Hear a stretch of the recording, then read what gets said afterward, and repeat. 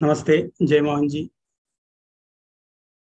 എല്ലാവർക്കും മോഹൻജി മലയാളം യൂട്യൂബ് ചാനലിലേക്ക് സ്വാഗതം. ഞാൻ ദേവദാസ്.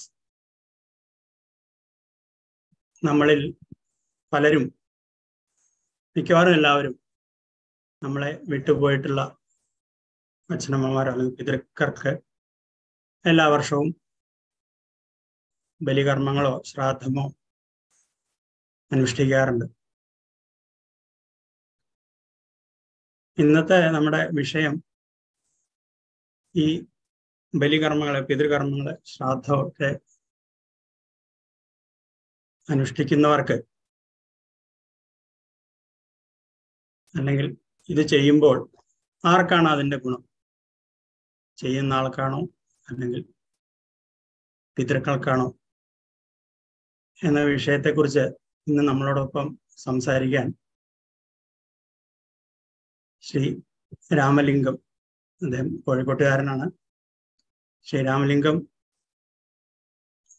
ഗുരു ഡോക്ടർ പി രാമൻ സാറിൻ്റെ ശിഷ്യനും അദ്ദേഹത്തിൻ്റെ അനുഗ്രഹത്തിന് പാത്രീഭൂതനായ ആളുമാണ്. നമുക്ക് കൂടുതൽ അറിയാനായി അദ്ദേഹത്തെ ഈ വേദിയിലേക്ക് സ്വാഗതം ചെയ്യാം. നമസ്കാരം ശ്രീ രാമലിംഗം. നമസ്കാരം. നമസ്കാരം. Am I audible? യെസ്. നമുക്ക് ഇന്നത്തെ വിഷയത്തിലേക്ക് ഞങ്ങളെല്ലാവരും അങ്ങയുടെ വാക്കുകൾക്ക് വേണ്ടി കാതോർത്തിരിക്കുകയാണ്. തുടരാം. നമസ്കാരം.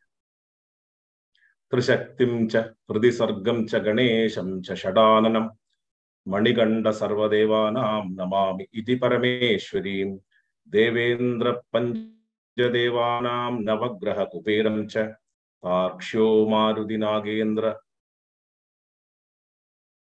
നമാമി ഇതി പരമേശ്വരീം. ഈ ഒരു 8 വരി ശ്ലോകം ഗുരു രാമൻ സർ എൻ്റെ പിന്നിൽ കാണാം. Doctor P Raman Kozhikode medical കോളേജിൽ പ്രൊഫസറായിരുന്നു, റിട്ടയർഡ് പ്രൊഫസർ.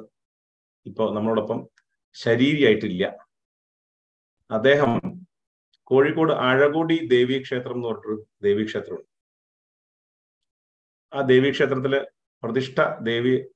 മുഖ്യപ്രതിഷ്ഠ ദേവിയാണെങ്കിലും എല്ലാ ഉപദേവതകളും ഉണ്ട് അവിടെ.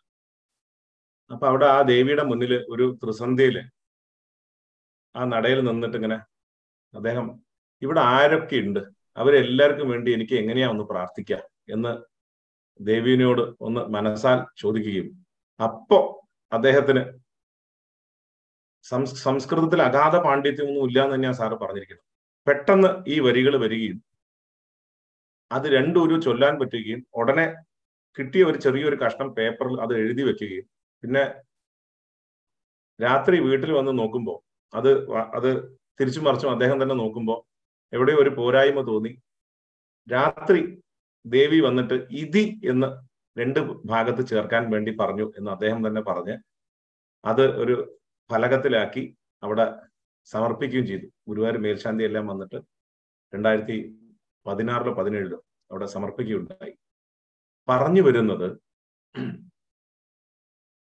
നമ്മൾ പാകമാകുമ്പോൾ ഗുരു കാരണവന്മാര് നമ്മളെ തേടി വരുന്ന, അതെന്തിനാ ചോദിച്ചു കഴിഞ്ഞാൽ അപ്പത്തെ നമ്മളുടെ അവസ്ഥ അനുസരിച്ച് നമ്മളുടെ ഗതി ഒന്ന് ശരിയാക്കി തരുവാൻ വേണ്ടിയിട്ട് ഗുരു കാരണവന്മാര് വരും. അതിന് നമ്മൾ അത് പാകമാവുക എന്നുള്ളത് മാത്രമേ നമുക്ക് ചെയ്യാനുള്ളൂ. അതേപോലെ തന്നെയാണ് ഇന്ന് ഒരുപാട് ഗുരുക്കന്മാരുടെ അനുഗ്രഹം, അവരുടെ പവേഴ്സ് ട്രാൻസ്ഫർ ചെയ്ത് കിട്ടിയ മോഹൻജിനോട് കഴിഞ്ഞ ദിവസം സംസാരിക്കാൻ ഇടയായി. വളരെ യാദൃച്ഛികമായിട്ടാണ് ഈ വിഷയം പറഞ്ഞപ്പോൾ എന്തായാലും അതാണ് ഒരു ഗുരു എന്ന് പറയുന്നത്.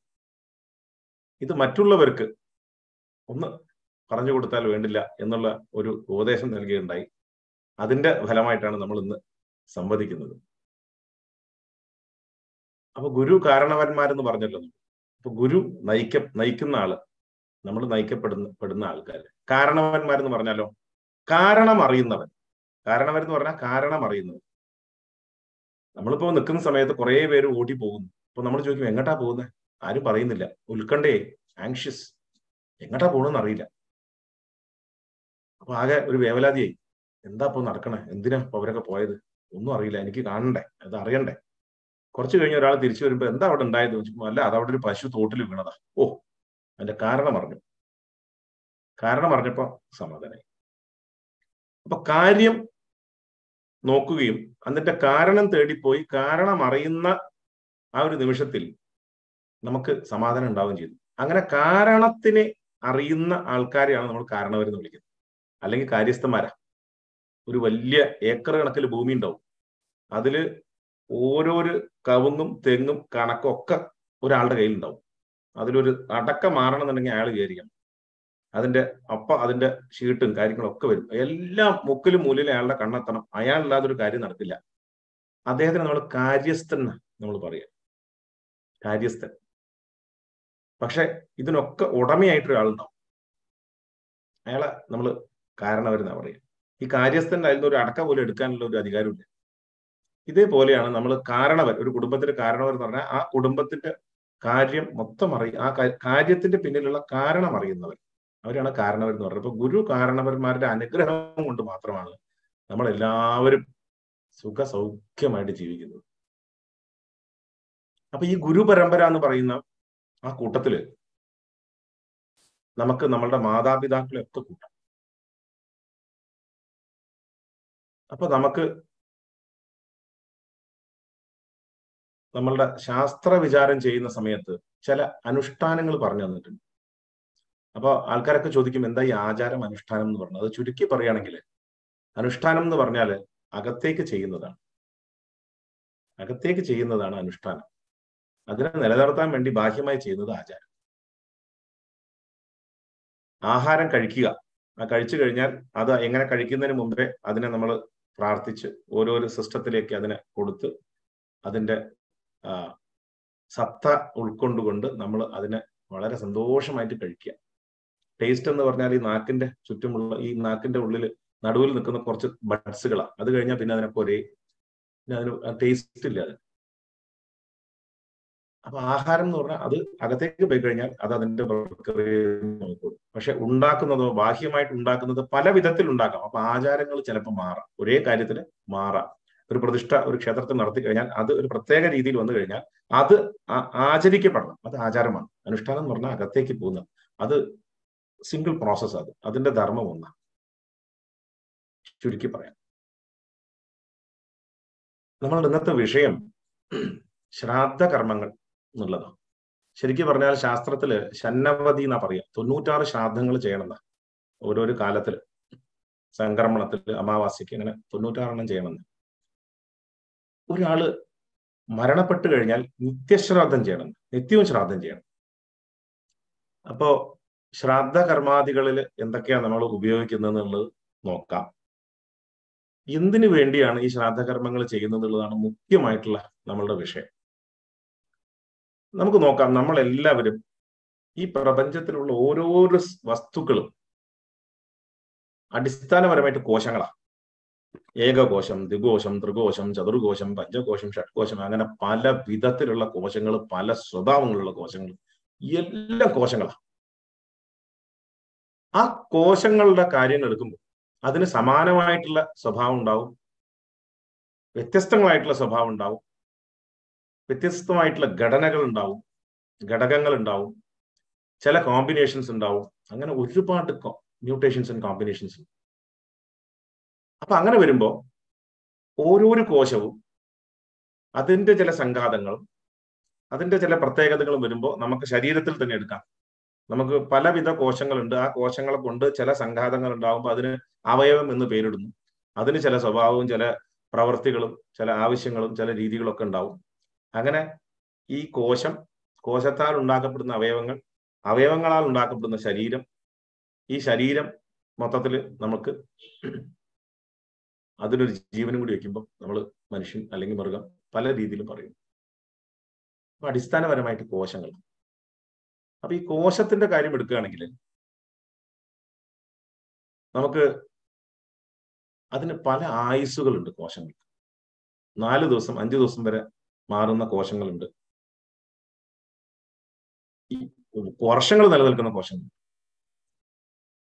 അപ്പോ സാധാരണഗതിയിൽ നമ്മളുടെ ശരീരത്തിന് വേണ്ടി വരുന്ന കോശങ്ങളെല്ലാം തന്നെ ഒരു 21 ദിവസം കൊണ്ട് ഒരു 65% കോശങ്ങൾ മാറിക്കൊണ്ടിരിക്കും.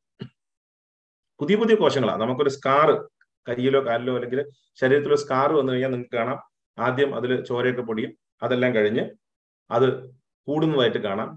പിന്നെ ഒരു 5 ദിവസം 6 ദിവസം കഴിയുമ്പോഴത്തേക്കും അതിന്റെ ഡെപ്ത് അനുസരിച്ചിട്ട് അതിന്റെ മാർക്കേ ഇല്ലാതെയാവും കുറച്ച് കഴിഞ്ഞാൽ. വൈ? പുതിയ പുതിയ പുതിയ കോശങ്ങൾ ഉണ്ടാവുക.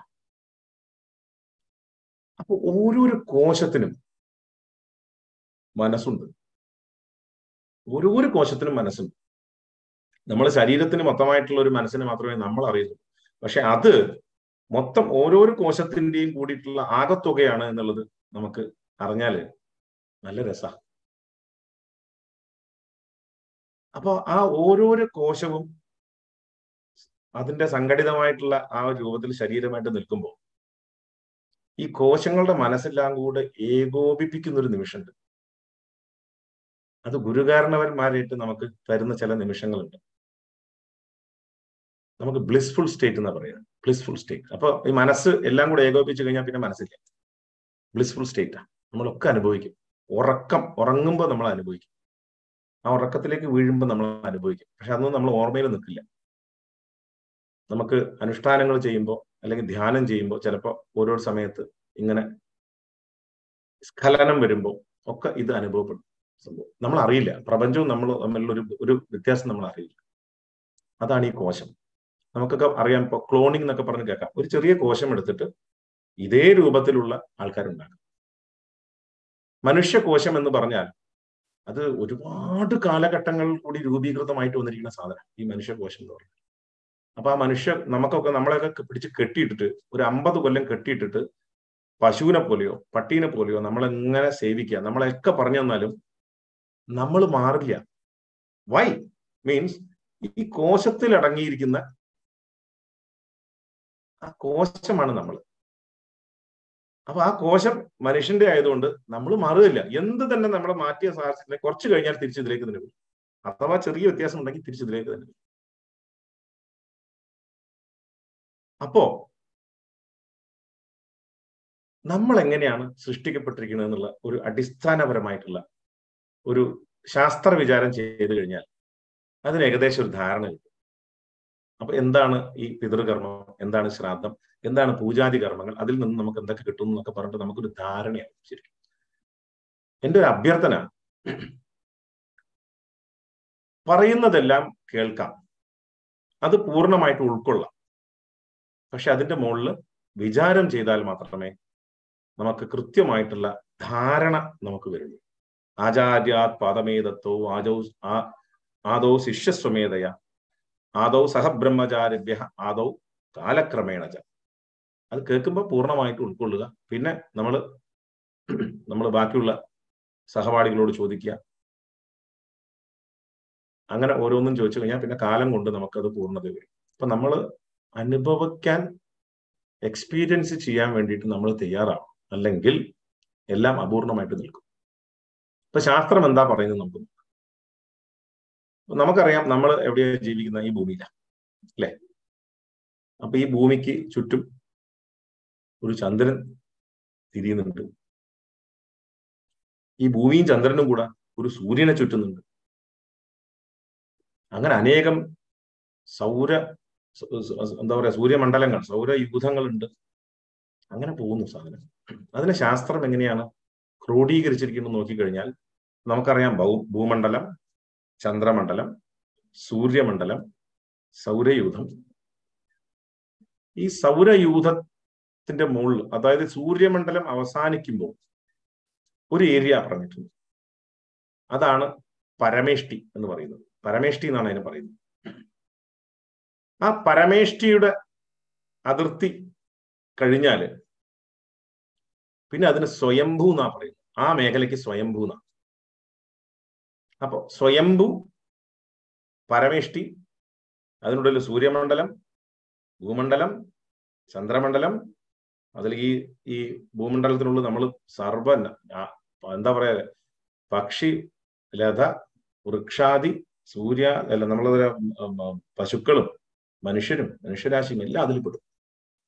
അപ്പൊ ഈ ഒരു രീതിയിൽ വരുന്ന സമയത്ത് ഇതെല്ലാം കൂടി ചേർന്നിട്ട് അതിനൊരു പേര് പറയുന്നുണ്ട് ശാസ്ത്രത്തിൽ. അത് അണ്ടം എന്നാ പറയുന്നത്, അണ്ടം. അപ്പൊ ഒരു അണ്ടം എന്ന് പറയുമ്പോൾ നമ്മൾ സാധാരണഗതിയിൽ അണ്ടകടാഹങ്ങൾ എന്നൊക്കെ പറഞ്ഞ് കേട്ടിട്ടുണ്ട്. എന്താ ഈ അണ്ടകടാഹങ്ങൾ എന്ന് പറഞ്ഞാൽ ഈ അണ്ടത്തിനുള്ളിൽ ഇതൊക്കെ ഉണ്ട്.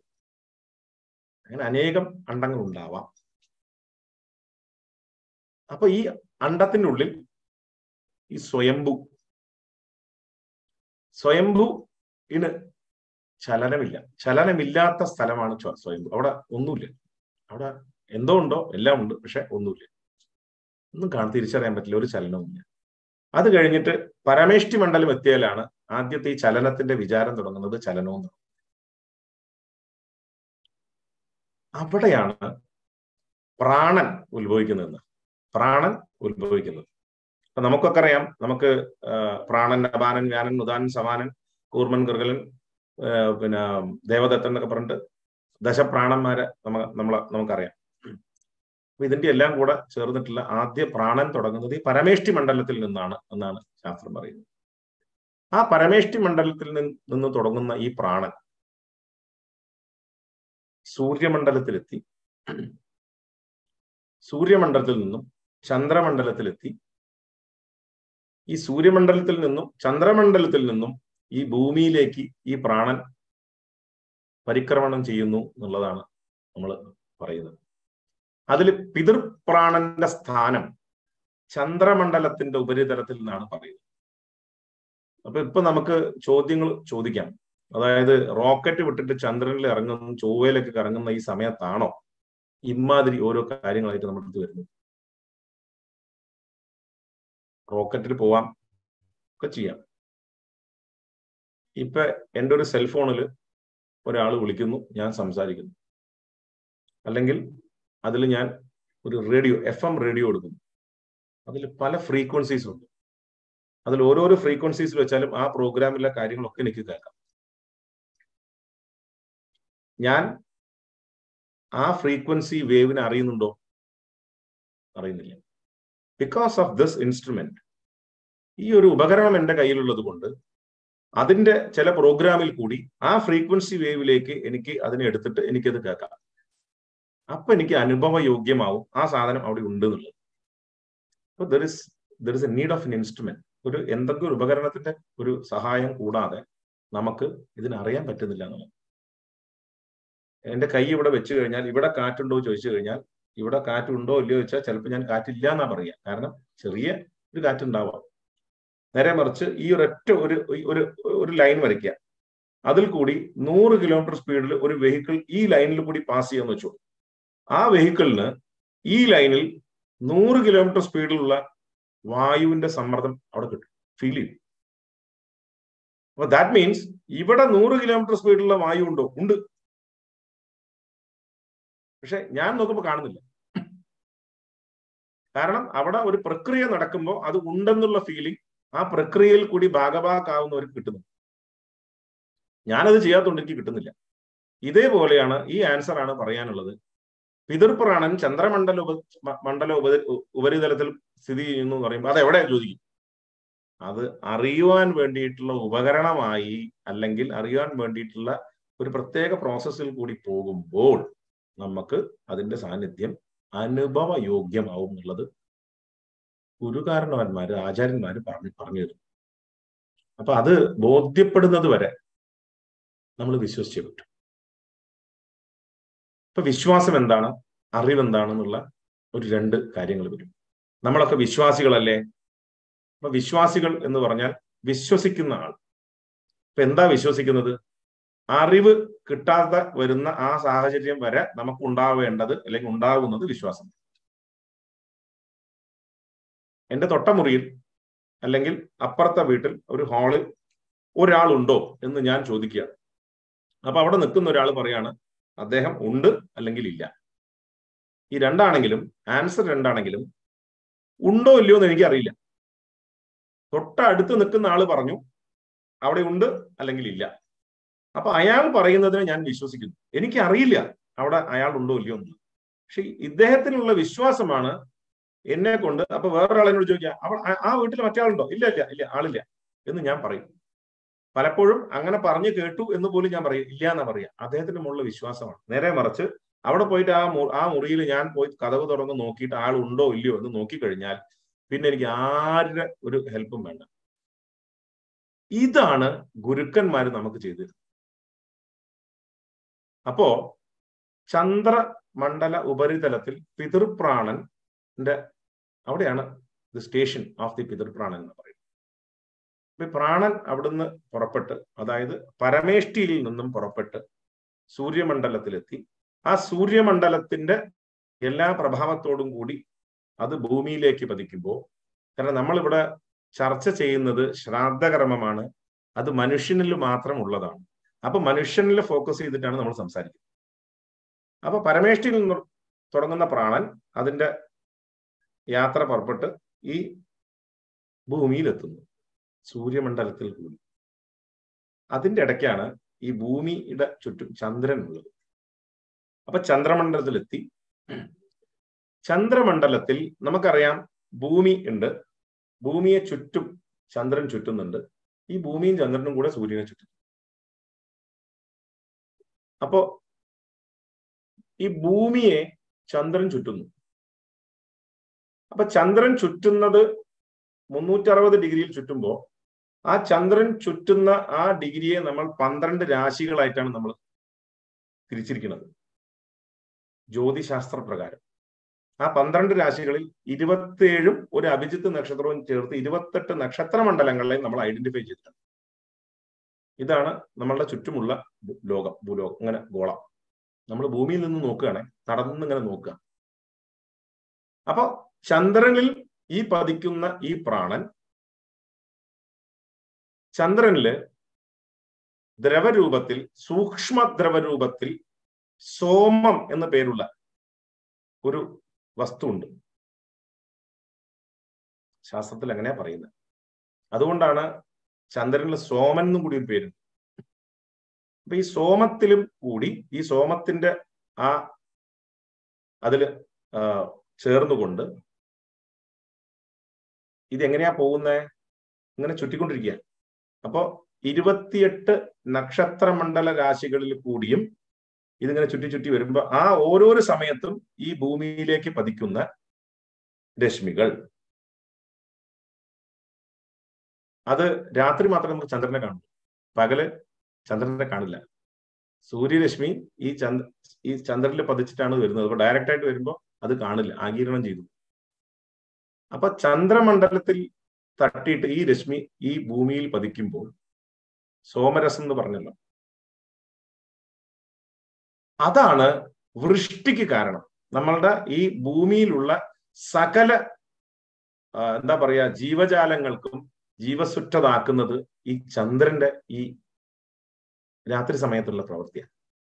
ഈ ചന്ദ്രൻ ഇല്ലെങ്കിൽ 24 മണിക്കൂർ നമുക്ക് സൂര്യൻ മാത്രമേ ഉള്ളൂ എന്നുണ്ടെങ്കിൽ നമുക്ക് വലിയ പ്രയാസമാണ്, നമ്മളുടെ വൈവിധ്യങ്ങളൊന്നും ഉണ്ടാവില്ല. അപ്പൊ ചന്ദ്രരശ്മിയിൽ കൂടി, ചന്ദ്രന മണ്ഡലത്തിൽ കൂടി ഈ സോമരസവുമായി ബന്ധപ്പെട്ട് അത് എടുത്തുകൊണ്ട് ഈ 28 നക്ഷത്ര രാശികളിൽ കൂടി ഇതിങ്ങനെ നമുക്ക് പകർന്നു തരും. നമുക്കറിയാം ഈ ചാന്ദ്രമാസം എന്ന് പറയും, 28 ദിവസം ഇങ്ങനെ 28 നക്ഷത്രത്തിൽ കൂടി അതിങ്ങനെ വരുന്ന സമയത്ത് നമുക്ക് 28 തിഥികളും ഒരു അമാവാസിയും ഒരു പൗർണമിയും ചെയ്ത ചാന്ദ്രമാസമായി.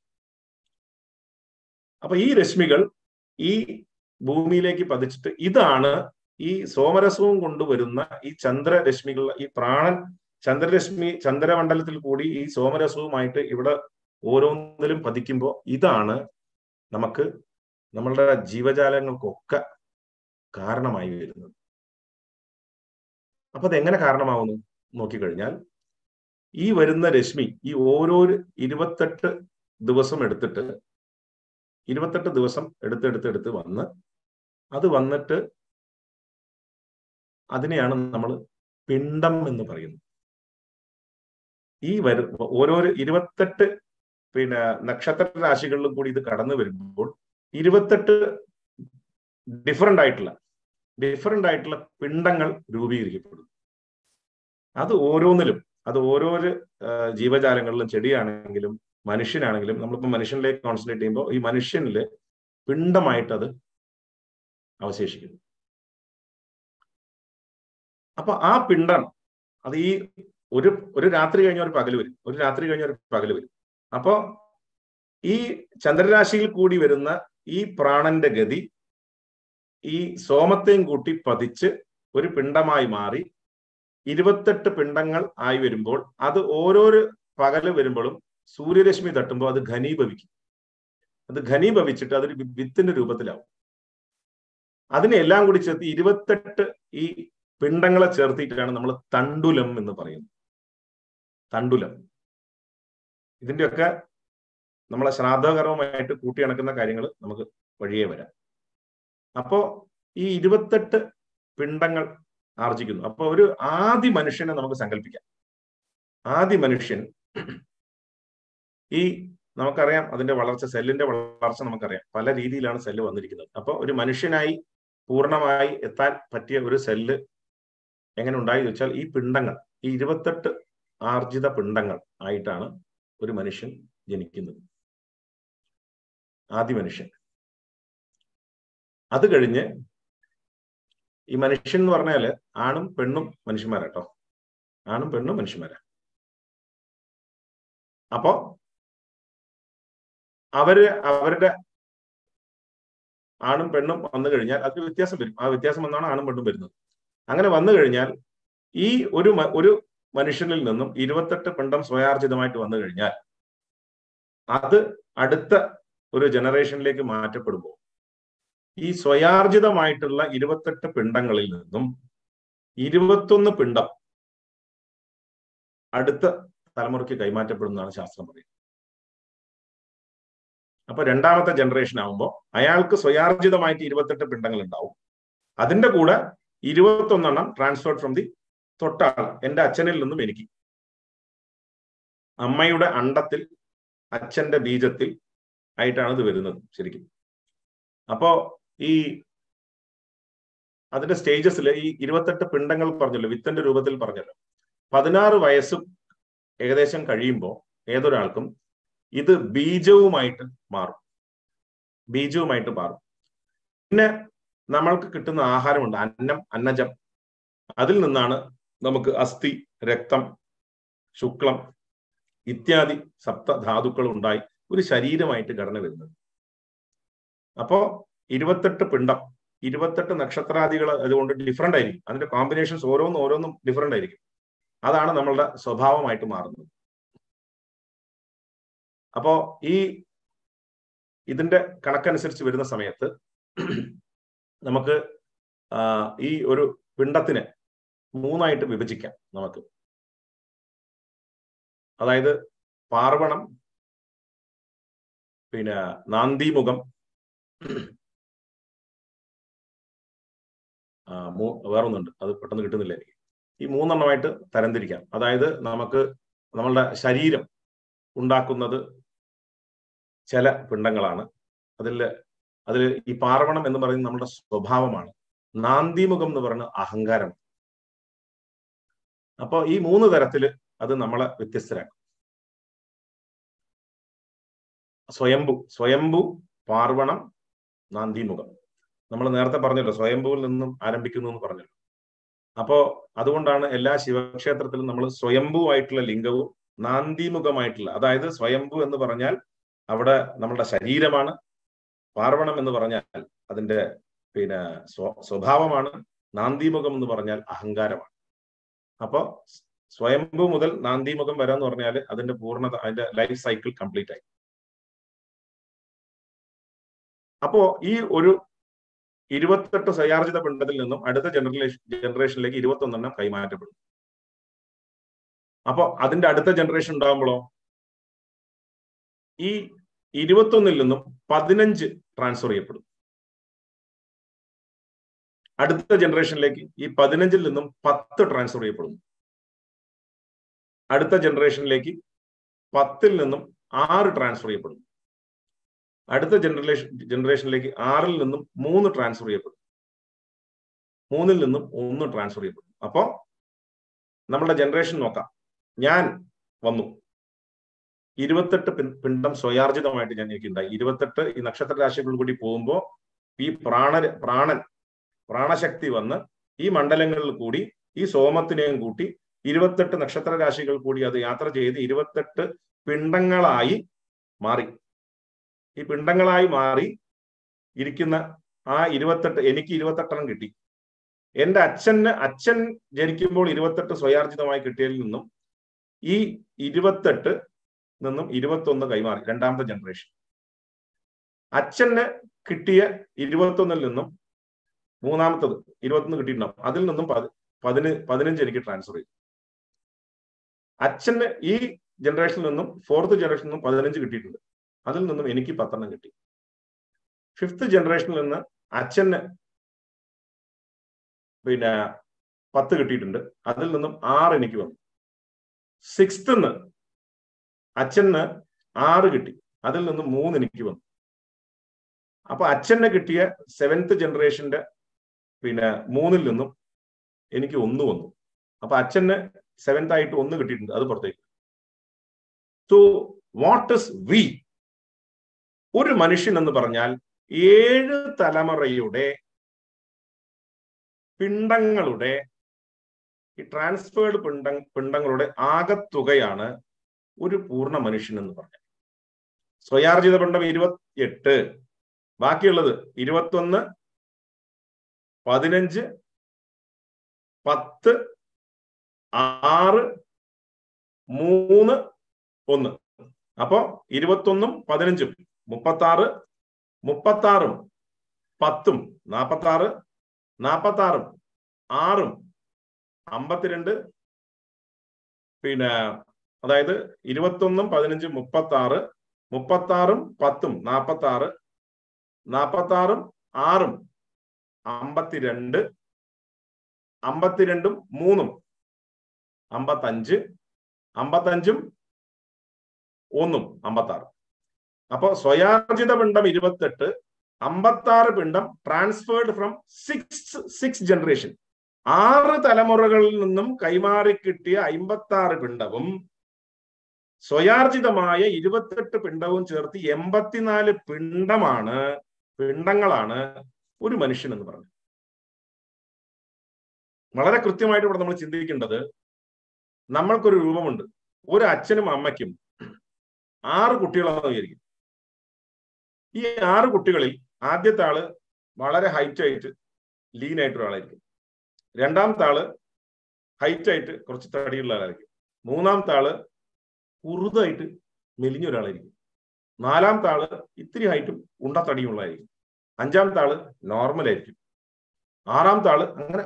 അപ്പോ ഓരോരുത്തരുടെ ശരീരഘടനകൾ വ്യത്യാസമുണ്ട്. അപ്പൊ ഒരേ അച്ഛനും അമ്മയ്ക്ക് ജനിച്ച കുട്ടികൾ എങ്ങനെ വരുന്നത് എന്ന് ചോദിച്ചു കഴിഞ്ഞാൽ, സ്വഭാവങ്ങളിലും വരുന്നു കഴിഞ്ഞാൽ, ഈ 2 പേരിലും പെട്ട 7 തലമുറ അത് കമ്പൈൻഡ് ആയിട്ടാ വരിക. 7 തലമുറയിൽപ്പെട്ട എല്ലാ കോമ്പിനേഷൻസും ഇതിലുണ്ടാവും.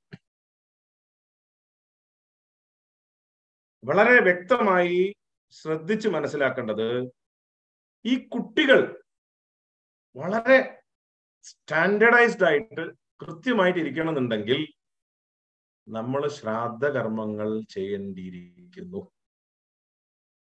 ഉണ്ടായിക്കഴിഞ്ഞ കുട്ടി വലിയ പ്രയാസ, അതിനൊരു പരിധിയുണ്ട്. അപ്പോ നമ്മളുടെ നമ്മളുടെ അച്ഛനമ്മമാർ, പാരന്റ്സ്, അവര് ചെയ്യുന്നത് അനുസരിച്ചിട്ടായിരിക്കും നമ്മളിൽ അത് അവശേഷിക്കുക. ജനിക്കാൻ പോകുന്ന കുട്ടിക്കാണ് അത് എഫക്റ്റ് വരിക. ജനിച്ച കുട്ടിക്ക് അതിന്റെ കുറച്ചേ ഉണ്ടാവുള്ളൂ. മനസ്സിലായില്ലേ? അപ്പൊ പിതൃകർമ്മത്തിന്റെ പ്രത്യേകതകൾ എന്താണ് ഈ പിതൃകർമ്മം എന്നുള്ളതിലേക്കാണ് നമ്മൾ മെല്ലെ വരുന്നത്. അപ്പോ 88 പിണ്ഡങ്ങളാണ് നമ്മൾ. അപ്പൊ ഈ പിണ്ഡങ്ങള് ഞാൻ നേരത്തെ പറഞ്ഞല്ലോ, ഈ പിണ്ഡം ബീജവുമായിട്ട് ചേരുന്നു. എങ്ങനെ? 16 വയസ്സ് കഴിഞ്ഞാൽ ഈ പിണ്ഡം, സ്വയാർജിത പിണ്ഡം ബീജങ്ങളായിട്ട് ചേരും. കിട്ടിയ പിണ്ഡവും എല്ലാം കൂടെ. അതിനെ സഹപിണ്ഡം എന്നാ പറയും. അപ്പൊ 84 സഹപിണ്ഡമാണ് ഞാൻ.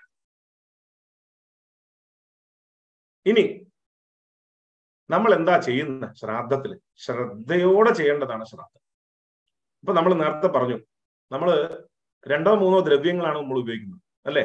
അതിൽ മെയിൻ ആയിട്ട് നമ്മൾ പറയുന്നത് പച്ചരിച്ചോറ. പച്ചരി ചോറാണ് നമ്മൾ ഉപയോഗിക്കുന്നത്. ഈ പച്ചരിക്ക് ഒരു പ്രത്യേകമുണ്ട്, അതിന്റെ പേര് അന്നം എന്നാണ്. അന്നം എന്നാണ് ഒരു പേര് ഈ പച്ചരിക്ക്. പച്ചരി ചോറിന് അന്നം എന്നാ പറയാ. സദ്യയിലേക്കുമ്പോ അന്നം തരട്ടെ എന്നാ ചോദിക്കാം. അന്നലക്ഷ്മി അല്ലേ, അന്നദാതാവ് എന്നൊക്കെ നമ്മൾ വിളിക്കും.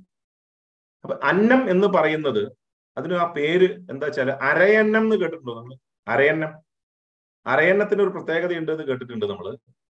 അതായത് പാലും വെള്ളവും കലക്കി വെച്ചു കഴിഞ്ഞാൽ അരയന്നം അതിൽ പാല് മാത്രമേ കുടിക്കുള്ളൂ.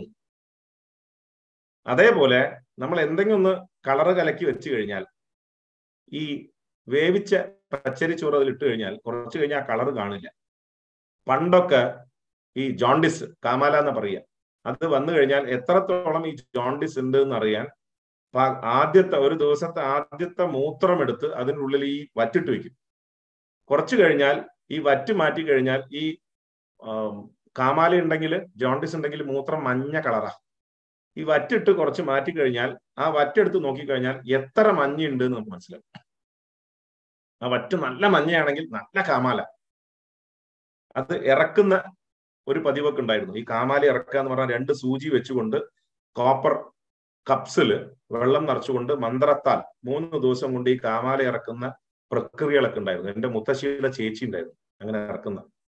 അതിന് ഭയങ്കര നിഷ്ഠയൊക്കെ വേണം, നല്ല മനോധൈര്യം വേണം.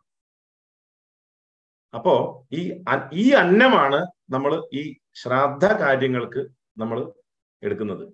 അപ്പൊ അതിനെ ഇങ്ങനെ കൂട്ടി വെച്ച് കഴിഞ്ഞാൽ നമ്മൾ എന്ത് പറയുന്നു? ഈ തണ്ടൂലത്തിനെ കൂട്ടി വെച്ച് കഴിഞ്ഞാൽ അതിന് പിണ്ടപ്രധാനം എന്നാ പറയാ നമ്മൾ. അപ്പൊ അതുമായിട്ടുള്ള കണക്ഷൻ നോക്കൂ.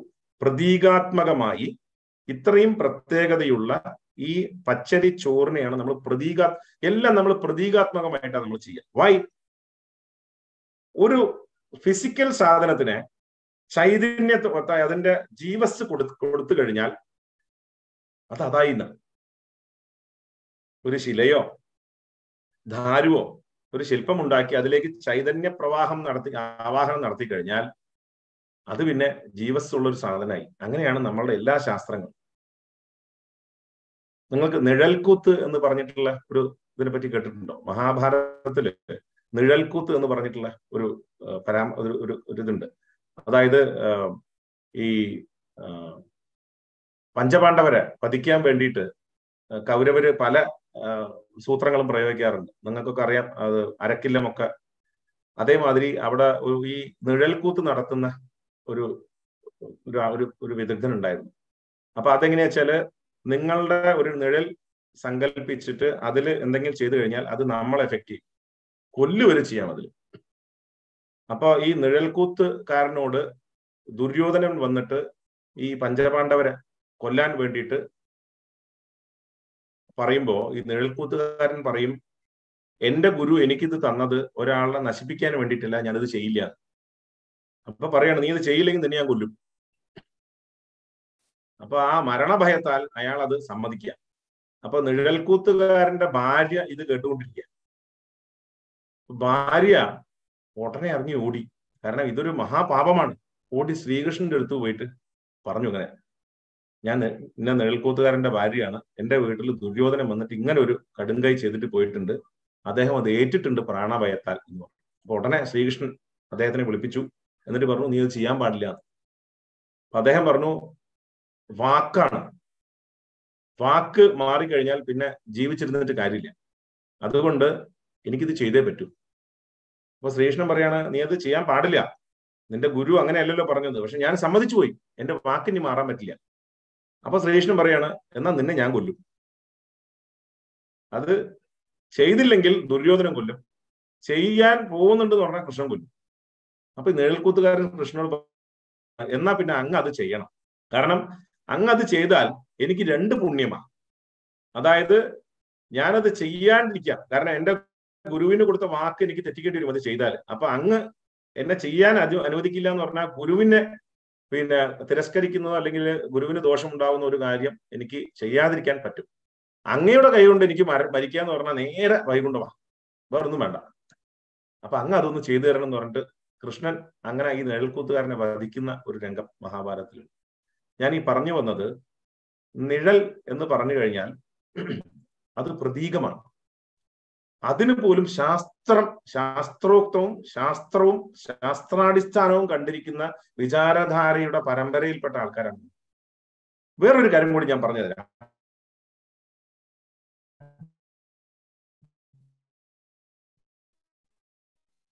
എന്തുകൊണ്ട് ഈ പ്രതീകമാവുന്ന നമ്മൾ പ്രാധാന്യം കൽപ്പിക്കുന്നു എന്നുള്ളത് നമുക്ക് അറിയില്ല. അത് എങ്ങനെയാ, ഇവിടെ ചെയ്ത എങ്ങനെയാ, അവിടെ ചെയ്ത അവിടെ എങ്ങനെയാന്ന് പറഞ്ഞിട്ട് പിന്നെ നമുക്ക് am I audible? ഞാൻ പറയുന്നത് കേൾക്കുന്നുണ്ടോ? അല്ലേ, ഒരു ഇന്റർനെറ്റിൽ എന്തോ ഒരു പ്രോബ്ലം വന്നതായി കണ്ടു. അപ്പോ ഈ പ്രതീകാത്മകമായിട്ട് നമ്മൾ ചെയ്യുന്നത്, അല്ലെങ്കിൽ ഒരു കാര്യം വേറെ എവിടെയോ ഉള്ളതിനെ ഇവിടെ നമ്മൾ പ്രതീകാത്മകം ചെയ്ത എന്ത് എഫക്റ്റാ ഉണ്ടാവുക എന്ന് പലർക്കും സംശയം ഉണ്ടാവാം. അതിനൊരു ഉദാഹരണം കൂടി ഞാൻ പറഞ്ഞു തരാം. നിങ്ങൾക്ക് എല്ലാവർക്കും കണ്ടിരിക്കും, റൊണാൾഡീന്യോ എന്ന് പറഞ്ഞിട്ട് ബ്രസീലിൽ ഒരു കളിക്കാരൻ ഉണ്ടായിരുന്നു, ഇപ്പൊ റിട്ടയർ ചെയ്തു. റൊണാൾഡീനോ, അദ്ദേഹത്തിന്റെ കിക്കുകൾ ഭയങ്കര പ്രസിദ്ധമാണ്. അപ്പൊ അദ്ദേഹം ഒരു കളിക്കിടയിൽ, ഒരു ലോകകപ്പ് കളിക്കിടയിൽ ഈ ഹാഫ് ലൈൻ കഴിഞ്ഞ് ഒരു 10 അടി പന്ത് തട്ടിയിട്ട് അവിടെ നിന്നിട്ട് അയാൾ കിക്ക് ചെയ്യാണ്. അപ്പൊ കളിക്കാരൊക്കെ ഉണ്ട്, ഈ പന്ത് ഇവിടെ നിന്ന് ഇങ്ങനെ പൊന്തി പോവാ, ഗോൾ പോസ്റ്റിൽ ഗോളിൽ നിൽക്കുന്നുണ്ട്. അപ്പൊ അത് ഗോൾ പോസ്റ്റിന് മുകളിൽ കൂടിയാ പോകുന്നത്. അതിന്റെ ഒരു ലൈൻ നോക്കിക്കഴിഞ്ഞാല്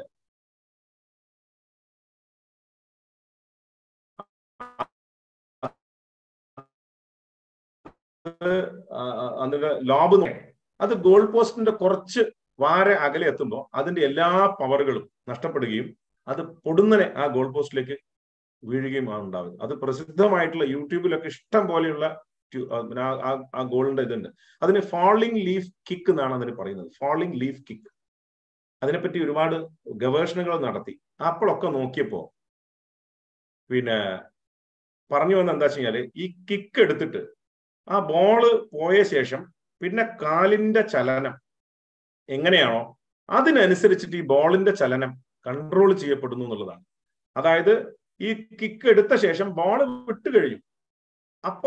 അപ്പൊ അതിന്റെ ഒരു യൂഷ്വൽ ഫ്ലോയിലല്ല ആ കാല് പോകുന്നത്. ഇടയ്ക്ക് വെച്ചിട്ട് കാല് നിർത്തുക. കാല് നിർത്തുന്ന സമയത്ത് ഇതിൽ നിന്നും വിട്ടുപോയ ആ ബോളിന് ഇതിന്റെ കൺട്രോളിന്റെ ഒരു ചെറിയ അംശം വരുന്നു. അതൊരു പ്രത്യേക ഒരു സ്ഥലത്തെത്തിയപ്പോ, സ്പോട്ടിലെത്തിയപ്പോ അതിന്റെ എല്ലാ കൺട്രോളും പോയി, അതിന്റെ എല്ലാ ഫോഴ്സും പോയി, അത് ഉള്ളിലേക്ക് വീഴും. ഇത് നമുക്ക് കാണാം. ഇതേപോലെ തന്നെ ക്രിക്കറ്റിലും നല്ല ഒരു ഷോട്ട്, ഒരു 6 അടിക്കുകയാണ്, ഉടനെ കമന്റേറ്റേഴ്സ് പറയും, ആ ബാറ്റ്സ്മാന്റെ സ്ലോ മോഷൻ കാര്യങ്ങളെല്ലാം കാണിച്ചുകൊണ്ട് പറയും, look at his follow through. അതായത് ഫോളോ ത്രൂ എന്ന് പറഞ്ഞാൽ ഒരു ബാറ്റ് ബോൾ അടിച്ച ശേഷം ആ ബാറ്റിന്റെ ചലനം എങ്ങനെയാണ് എന്നാണ് ഫോളോ ത്രൂ എന്ന് പറയുന്നത്. ബ്യൂട്ടിഫുൾ ഫോളോ ത്രൂ എന്നാ പറയുക. അപ്പൊ അത് 6, അനേകം ആരെ അങ്ങോട്ടേക്ക് പൊന്തി അങ്ങോട്ട് പോയിട്ട് അത് 6ൽ വീഴും. അങ്ങനെ ഒരു 2 അടി കഴിഞ്ഞ് ഒന്ന് ക്യാച്ച് ആവും, അത് നേരെ പോയിട്ട് ഒരാളുടെ കയ്യിലേക്ക് വീഴും. ഈ ബൗണ്ടറിയുടെ ഉള്ളിലാണ് വീഴുന്നത്. ഇങ്ങനെയാണ് അതിന്റെ നിയമം. അപ്പോ ഇതേ കമന്റേറ്റർ പറയും, look at his follow through. അത് ചെറിയൊരു പ്രശ്നം പറ്റി, ആ ഫോളോ ത്രൂ, ആ ബാറ്റ് ഉണ്ടല്ലോ അത് ശരിയായില്ല, ബോൾ പോയി കഴിഞ്ഞു, എന്നിട്ടാണ് ആ ബാറ്റ് ശരിയാവാത്തത്. അപ്പോ വിട്ട ബോളില് ഈ ബാറ്റിന്റെ ചലനവുമായിട്ട് എന്താ ബന്ധം? നമ്മളുടെ ശരീരത്തിൽ നിന്നും പോകുന്ന ആത്മാവിന് നമ്മളുമായിട്ട് എന്താ ബന്ധം? നമ്മളെ കർമ്മങ്ങളുമായിട്ട് എന്താ ബന്ധം? നമ്മളുടെ അത് കഴിഞ്ഞിട്ടുള്ള പ്രവർത്തികളുമായിട്ടുള്ള ബന്ധം എന്താ? അതവിടെ ഞാൻ പറഞ്ഞു, ഈ ട്രാൻസ്ഫർ ചെയ്ത പിണ്ടങ്ങൾ അത് നമ്മളുടെ ഈ ശരീരമായിട്ടൂടെ അവശേഷിക്കുന്നുണ്ട്. ആ പിണ്ടങ്ങളിൽ പ്രാണൻ കൂടി വന്നു കഴിഞ്ഞാൽ നമ്മളുടെ ശരീരമായി, അതിന് മനസ്സായി, അതിന്റെ എല്ലാ പ്രവൃത്തി സ്വാതന്ത്ര്യവുമായി, അതിന്റെ വിശേഷങ്ങളായി എല്ലാമായി. അപ്പൊ അതിന്റെ ബന്ധം എന്താന്നുള്ളത് അത് കൃത്യമായിട്ട് നോക്കുകയാണെങ്കിൽ നമ്മളുടെ ശ്രാദ്ധകർമ്മങ്ങൾ പ്രതീകാത്മകമായിട്ട് നമ്മൾ ചെയ്യുന്നു. ആ പ്രതീകാത്മകമായിട്ട് അതിൽ ഓരോരോ കർമ്മങ്ങളും ചെയ്യുമ്പോൾ അതിന്റെ പ്രതിഫലനങ്ങളാണ് നമ്മളിൽ വന്ന് ചേരുന്നത് എന്നുള്ളത് കൃത്യമായിട്ട് നമ്മൾ മനസ്സിലാക്കുക. അപ്പോ എങ്ങനെയാണ് അത് എഫക്ട് ചെയ്യുന്നത്? നേരത്തെ പറഞ്ഞു, നമ്മളുടെ 6 തലമുറയിൽ നിന്നും ട്രാൻസ്ഫർ ചെയ്ത് കിട്ടുന്നതിന്റെ സ്വഭാവ ആകത്തുകയാണ് നമ്മൾ. പിന്നെ നമ്മളുടേതായിട്ടുള്ള സ്വഭാവങ്ങളുണ്ട്, അത് നമുക്ക് മാത്രമുള്ളതാണ്. അത് 28 പിണ്ടങ്ങൾ. അപ്പോ പിന്നെ ഈ 56 പിണ്ടങ്ങളുടെ കഥ എടുക്കാം. 56 പിണ്ടങ്ങൾ എന്ന് പറഞ്ഞാൽ എൻ്റെ അച്ഛനുണ്ട്. അച്ഛൻ എന്ന് പറഞ്ഞാൽ അച്ഛനും അമ്മയും കൂടി ചേർന്ന കേട്ടോ. പിന്നെ മുത്തശ്ശനുണ്ട്, മുതുമുത്തശ്ശനുണ്ട്, അതിന്റെ അപ്പുറത്തെ ഗ്രേറ്റ് ഗ്രേറ്റ് ഗ്രേറ്റ് ഇങ്ങനെ പോകുന്നു കാര്യങ്ങൾ. അപ്പൊ നമ്മളെ സാധാരണ ശ്രാദ്ധകർമ്മങ്ങളിൽ നമ്മൾ സാധാരണ പറയാ പിതൃ പിതാമഹ പ്രപിതാമഹ എന്ന്, മാതൃ പിതാമഹി പ്രപിതാമഹി എന്നാ പറയാ. പിതൃ അച്ഛൻ, മാതൃ അമ്മ, പിതാമഹ പിതാമഹി മുത്തശ്ശൻ മുത്തശ്ശി, പ്രപിതാമഹ പ്രപിതാമഹി, അതായത് തമിഴിൽ കൊള്ളു എന്ന് പറയും, മുത്തച്ഛൻ മുത്തച്ഛി. ഈ മൂന്ന് പേരെയാണ് പറഞ്ഞുകൊണ്ട് ഐഡന്റിഫൈ ചെയ്തുകൊണ്ട് ഫോക്കസ് ചെയ്തുകൊണ്ട് നമ്മൾ ഈ തർപ്പണങ്ങൾ അർഘ്യം ചെയ്യുന്നത്. അപ്പൊ നോക്കാം, അച്ഛൻ 21, മുത്തച്ഛൻ 15, മുതുമുത്തച്ഛൻ 10. അപ്പോ 21, 15, 36, 10, 46. ബാക്കി അവശേഷിക്കുന്ന എന്താ? 6, 3, 1. അപ്പൊ ബാക്കി 6 തലമുറയിൽ ആദ്യത്തെ 3 തലമുറ എടുത്തു കഴിഞ്ഞാൽ അവിടെ 46 വന്നു. ബാക്കി 10 മാത്രമേ ഈ ബാക്കിയുള്ള അതിന്റെ അപ്പുറത്തേക്കുള്ള 3 തലമുറയ്ക്കുള്ളൂ, അവശേഷിക്കുന്നുള്ളൂ. അപ്പൊ ഈ 3 എണ്ണത്തിന്റെ പേര് പറഞ്ഞുകൊണ്ട് കൃത്യമായിട്ടുള്ള ആ ഒരു തർപ്പണ പിണ്ടാദി കർമ്മങ്ങൾ ചെയ്തു കഴിഞ്ഞാൽ we are standardizing or we are satisfying all those requirements which is imbibed in the pindas.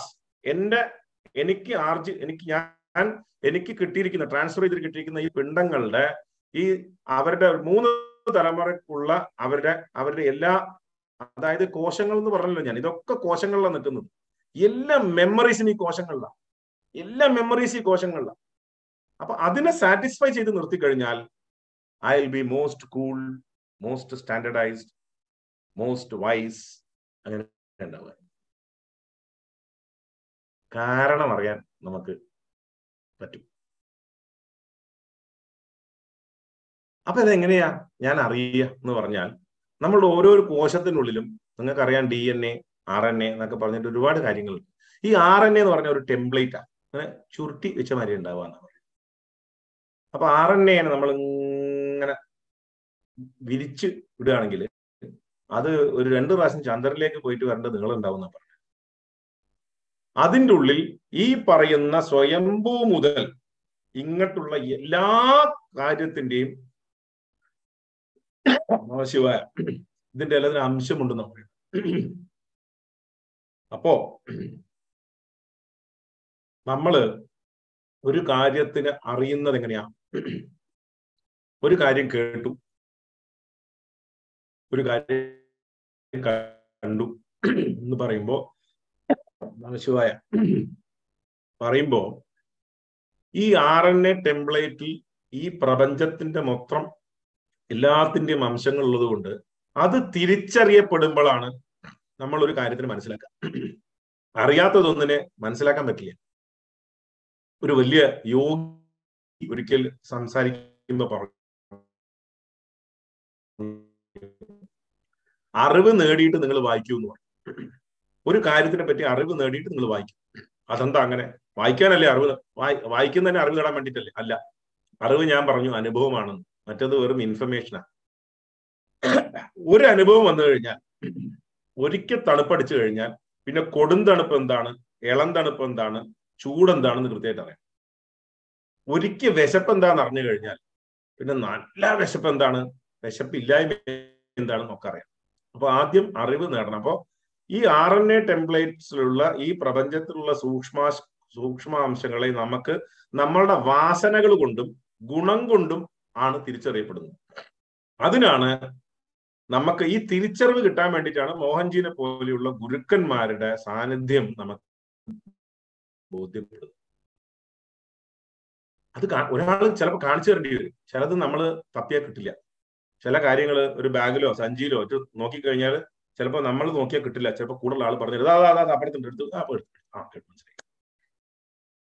അപ്പോൾ ഈ RNA ടെംപ്ലേറ്റ്സ് ഇല്ലാത്ത ഒരു സാധനവും നമുക്ക് തിരിച്ചറിയാൻ പറ്റില്ല. എല്ലാം അവിടെ ഉണ്ട്. അതുകൊണ്ടാണ് നമ്മൾ ഓരോരിക്കലും ഓരോരോ കാര്യങ്ങൾ ചെയ്യുമ്പോഴും അറിവ് നമ്മൾ ശുദ്ധമായിട്ടുള്ള പ്രാർത്ഥനയോട് നിന്ന് കഴിഞ്ഞാൽ നമുക്കത് കിട്ടും. ഈ ശ്രാദ്ധകർമ്മങ്ങളിലേക്ക് വരുമ്പോൾ നമ്മൾ ഈ ചെയ്യുന്ന ഓരോ കാര്യങ്ങളും നമ്മൾ എന്താ ചെയ്യുന്നത്? പിതൃ പിതാമഹ പ്രപിതാമഹ ഈ 3 തലമുറയ്ക്ക് നമ്മൾ ചെയ്തു കഴിഞ്ഞാൽ നമ്മൾ 83% of this പിണ്ടാസ് requirement is complied വിത്ത്. നമ്മൾ ഈ പിണ്ടങ്ങൾ നമ്മളുടെ ഉള്ളിൽ സ്വഭാവങ്ങളായിട്ട്, അഹങ്കാരങ്ങളായിട്ട്, സ്വരൂപങ്ങളായിട്ട്, പ്രകൃതിയായിട്ട്, ശരീരമായിട്ട് നിർമ്മിക്കുവാൻ കാരണമായിട്ടുള്ള ഈ പിണ്ടങ്ങൾ 3 തലമുറയെ വെച്ചിട്ട് നമ്മൾ സാറ്റിസ്ഫൈ ചെയ്ത് കഴിഞ്ഞാൽ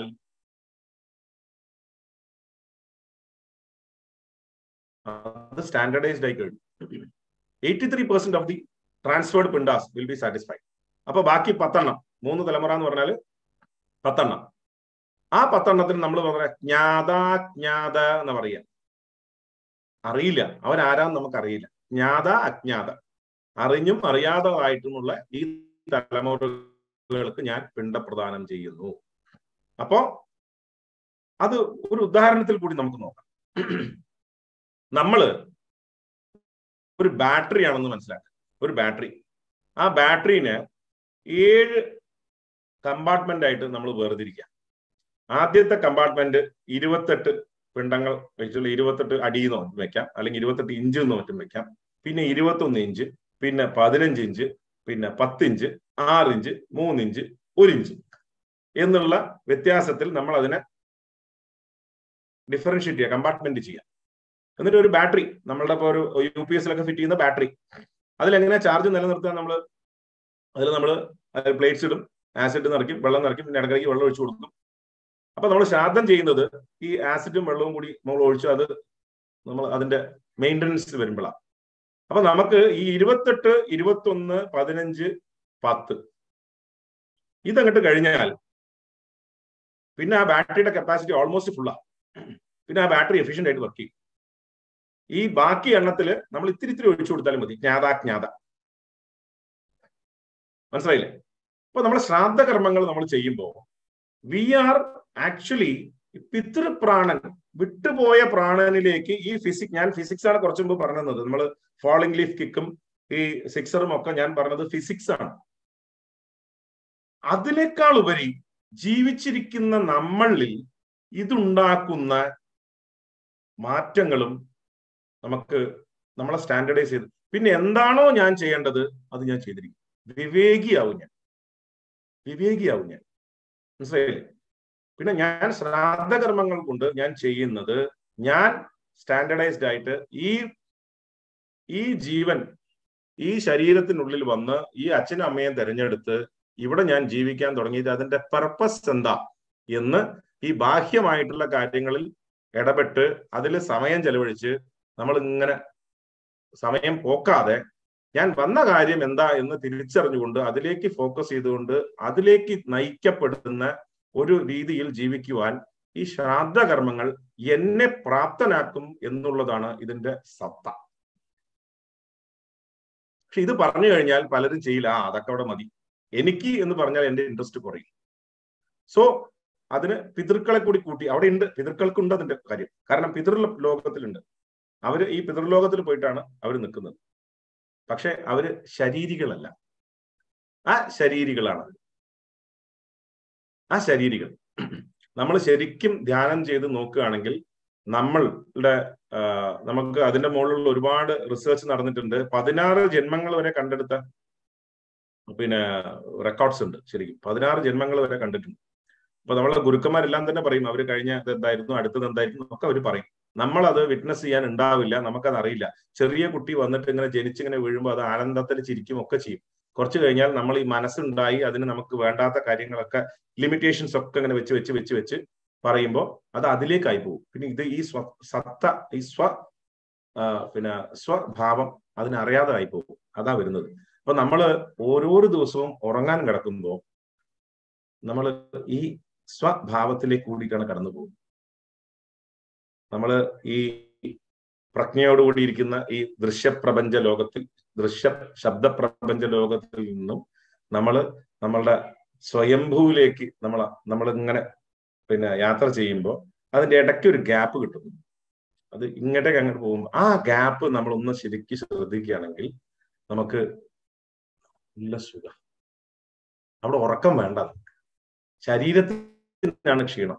പക്ഷെ അവിടെ അത് കിട്ടിക്കഴിഞ്ഞാൽ പിന്നെ ശരീരത്തിന്റെ ക്ഷീണവും ശരി. അത് ദീർഘിപ്പിച്ച് തരാനാണ് നമുക്ക് ഗുരുക്കന്മാർ പലപ്പോഴും അനുഗ്രഹം ചെയ്യുന്നത് ശരിക്കും. അപ്പോ അപ്പുറം കണ്ട ഒരാൾ, ഗുരുക്കന്മാര് പല വിധത്തിലാ. അപ്പുറം പോയി കണ്ട ആൾ, എന്നാ പിന്നെ എനിക്ക് ഒന്നും വേണ്ട, അവിടെ മതി, ഞാൻ ഉണ്ടാതിരിക്കുക എന്ന് പറയുന്ന ഗുരുക്കന്മാരുണ്ട്. ഓ, അവിടെ നല്ലതുണ്ടല്ലോ, എന്നാ അവരെയും കൂടി എനിക്ക് കാണിക്കാൻ പറ്റും, ഒരു 10 പേരെ എനിക്ക് കൂട്ടിക്കൊണ്ടുപോയി അവർക്കും കൂടി കാണിച്ചാൽ അവർക്കും കൂടി ആനന്ദം കിട്ടുമല്ലോ എന്ന് പറയുന്ന ഗുരുക്കന്മാരുണ്ട്. പല വിധത്തിലാ ഗുരുക്കന്മാര്. എല്ലാവരും ഗുരുക്കന്മാരാ. ഗുരുക്കന്മാരെന്ന് പറഞ്ഞാൽ നമ്മളാ 1ാം ക്ലാസ്സിൽ അല്ലെങ്കിൽ നഴ്സറി ക്ലാസ്സിൽ പഠിപ്പിച്ച ആ ഗുരുവിനെ നമ്മൾ ശ്രേഷ്ഠമായിട്ട് ഓർക്കും. അതേപോലെ തന്നെ നമ്മളെ PhD റിസർച്ച് ഗൈഡ് ആയിരിക്കുന്ന ആളെയും നമ്മൾ ശ്രേഷ്ഠമായിട്ട് ഓർക്കും. കാരണം നമ്മൾ 1ാം ക്ലാസ് പഠിച്ചിരുന്നപ്പോൾ അല്ലെങ്കിൽ നഴ്സറി പഠിച്ചിരുന്നപ്പോൾ ഒന്നും അറിയാത്ത പ്രായത്തിൽ നമ്മൾ ആദ്യാക്ഷരം ഇതാണ് അത് എന്ന് ആദ്യമായി പഠിപ്പിച്ചത് അന്ന് വലിയ ബാലികറമല്ലേ. അവർ സ്ലേറ്റിൽ പെൻസിൽ പറയാന്ന് എഴുതി കഴിഞ്ഞാൽ വലിയ പ്രശ്നം. അത് അന്നും നമുക്കൊരു ഗുരു ആവശ്യമുണ്ടായിരുന്നു. എന്നാൽ നമ്മൾ PhD എടുത്ത ശേഷം നമ്മൾ പറയണേ ഇവരൊക്കെ യൂസ്ലെസ്സാ എന്ന് പറയാൻ നമുക്ക് തോന്നുമോ? പറയാനും പാടില്ല. കാരണം അപ്പോഴും ഈ 1ാം ക്ലാസ്സും നഴ്സറിയും പഠിക്കുന്ന കുട്ടികൾ ഉണ്ടാവും, അവർക്ക് ഇവരുടെ ആവശ്യം ഉണ്ടാവും എന്നുള്ളൊരു തിരിച്ചറിവും ബഹുമാനവും കൂടി നമുക്ക് ഉണ്ടാവും. അപ്പൊ നമ്മള് ഈ ശ്രാദ്ധ കർമ്മങ്ങള് നമ്മൾ സാധാരണഗതിയിൽ ഈ ആണ്ടുശ്രാദ്ധം ചെയ്യും. ആണ്ടുശ്രാദ്ധത്തിന് കൂടാതെ ബലി തർപ്പണങ്ങൾ ചെയ്യും. ഇതൊക്കെ ഒരു തരത്തിൽ നമ്മളെ ഉള്ളിലിരിക്കുന്ന ഈ പിണ്ടങ്ങളെ സ്റ്റാൻഡർഡൈസ് ചെയ്യുന്ന ഓരോരോ പ്രോസസ്സുകളാണ് എന്ന് തിരിച്ചറിയണം. അപ്പോ ഈ പിണ്ടപ്രധാനം ചെയ്യും, ഞാൻ പറഞ്ഞല്ലോ, പ്രതീകാത്മകമായിട്ടാണ് നമ്മൾ ചെയ്യുന്നത്. നമുക്കെന്താ നമ്മളെ അച്ഛനും അമ്മയും എല്ലാവർക്കും നമുക്ക് ഓർമ്മയുണ്ടോ? അധിക പേർക്കും കണ്ട ആൾക്കാർക്കൊക്കെ അച്ഛനും അമ്മയും പറഞ്ഞ ആ നാമരൂപങ്ങൾ നമ്മളുടെ മനസ്സിൽ ടക്കെന്ന് പറഞ്ഞിട്ട് വരും. മുത്തശ്ശന് ഒരു പരിധി വരെ മുത്തശ്ശനും മുത്തശ്ശിയും ഓർമ്മയുണ്ടാവും. അതിന്റെ അപ്പുറത്തേക്കുള്ളവരെ ചിലപ്പോൾ പടത്തിൽ കണ്ട ഓർമ്മയുണ്ട്. അപ്പൊ അവരുടെ പേരും കൂടി പറഞ്ഞ് ചെയ്യുമ്പോൾ അത് ഉള്ളിലൊരു ഫീലിംഗ് ഉണ്ടാവും. ശരിക്കും നമ്മളുടെ മനസ്സെന്ന് പറഞ്ഞാൽ വല്ലാത്തൊരു സംഭവമാണ് ശരിക്കും പറഞ്ഞാൽ. കാരണം ഇപ്പൊ പാരീസിൽ എത്തി എന്ന് പറഞ്ഞാൽ പാരീസിൽ എത്തി, അതിന്റെ സ്പീഡും കൂടി അളക്കാൻ പറ്റില്ല എന്ന്, അല്ലേ? അപ്പൊ ആ മനസ്സിനെ ഉപയോഗിച്ചുകൊണ്ടാണ് നമ്മൾ ഇതൊക്കെ ചെയ്യുന്നത്. സങ്കല്പം മനസ്സിലാണ്. നമ്മൾ എന്ത് ചെയ്യുമ്പോഴും ഒരു സങ്കല്പം, അല്ലെ? എന്ത് ചെയ്യുമ്പോഴും ഒരു സങ്കല്പം. അപ്പൊ ആ സങ്കല്പത്തിന്റെ പവർ എന്താന്നുള്ളത് നമ്മളത് മനസ്സിലാക്കി കഴിഞ്ഞാൽ നമ്മൾ ഈ ശ്രാദ്ധ കർമ്മങ്ങള് അനുഷ്ഠാനമായിട്ട് ചെയ്യണം. ആചാരമല്ല, അനുഷ്ഠാനമായിട്ട് ചെയ്യണം. അനുഷ്ഠാനം എന്ന് പറഞ്ഞാൽ which is എന്താ പറയാ, ഇൻവേർഡ് ആണ്. It is inward. You are refining yourself, you are സ്റ്റാൻഡർഡൈസിങ് yourself, you are empowering yourself, you are enriching yourself. അതാണ് അതിന്റെ പ്രത്യേകത. അത് ചെയ്തു കഴിഞ്ഞാൽ മതി. ദൃഢമായിട്ട് നമ്മൾ ഉറച്ച മനസ്സോട് കൂടി ഒരു കാര്യം ചെയ്തു കഴിഞ്ഞാൽ അത് സംഭവിച്ചിരിക്കും. അതാണ് അതിന്റെ പ്രത്യേകത. നമുക്ക് നമ്മളുടെ ഈ പറഞ്ഞല്ലോ, ഈ സൃഷ്ടിയില് പരമേഷ്ടിയിൽ നിന്നും പുറപ്പെടുന്ന ഈ പ്രാണൻ ഈ വൈവിധ്യങ്ങളിൽ കൂടി, അതായത് വൈവിധ്യം ഉണ്ടാക്കുന്നത് ചന്ദ്രമണ്ഡലമാണ്. ചന്ദ്രമണ്ഡലം ഇല്ലെങ്കിൽ ഇവിടുത്തെ ഒരു നമുക്ക് ഡൈവേഴ്സിറ്റി ഉണ്ടാവില്ല. ബിക്കോസ് അതിന്റെ ആ ഒരു തണുപ്പ്, ഒരു ഛായ ഒക്കെ കിട്ടുമ്പോഴാണ് നമുക്ക് ഡൈവേഴ്സിറ്റി ഉണ്ടാവുന്നത്. ഊഷ്മാവൊക്കെ അത് അങ്ങനെ ഉണ്ടാവുന്നത്. എല്ലാത്തിനെയും ഓരോരോ പുൽക്കൊടിയിലും ഈ പിണ്ഡം ഉണ്ട്. ഈ പിണ്ഡത്തിന്റെ ഈ ഒരു ഇതുണ്ട്. അത് ബീജവുമായിട്ട് ചേരുമ്പോഴാണ് അതിന് ഈ ബീജത്തിന് അതിന് റീപ്രൊഡക്ഷന് വേണ്ടി കൊടുക്കുന്നത് ഈ തണ്ടുലമാണ്. അപ്പോ അത്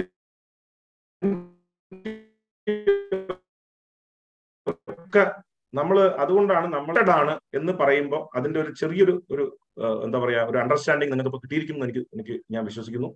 പിന്നെ ഇങ്ങനെയാണ് നമ്മൾ ഉണ്ടാക്കപ്പെട്ടിരിക്കുന്നത്. ഈ പ്രപഞ്ചത്തിലുള്ള ചരാചരങ്ങളെല്ലാം ഉണ്ടാക്കപ്പെട്ടിരിക്കുന്നത് ഇങ്ങനെയാണ്. അപ്പൊ നമുക്കറിയാം, നമ്മളുടെ മഹാഗുരുക്കന്മാരെ പറ്റി കേട്ടിട്ടുണ്ട് നമ്മൾ.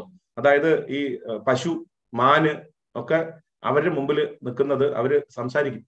ഇന്നാള് നൊച്ചൂർ വെങ്കട്ടരാമൻജിയുടെ ഒരു പ്രഭാഷണത്തിൽ അദ്ദേഹം പറഞ്ഞു, പിന്നെ രമണ മഹർഷിയുടെ ആശ്രമത്തിൽ അന്ന് ഒന്നുമില്ല, വെലങ്ങനെ ഒന്നുമില്ല. അപ്പൊ എവിടെയോ നിൽക്കുന്ന ഒരാള് അദ്ദേഹത്തിന്റെ പശു അവിടെ വളരണം എന്ന് തീരുമാനിക്കുക. അപ്പൊ അയാള് കിലോമീറ്ററുകൾ നടന്നിട്ട് ഈ പശുവിനെ കൊണ്ട് ആശ്രമത്തിലാക്കുക.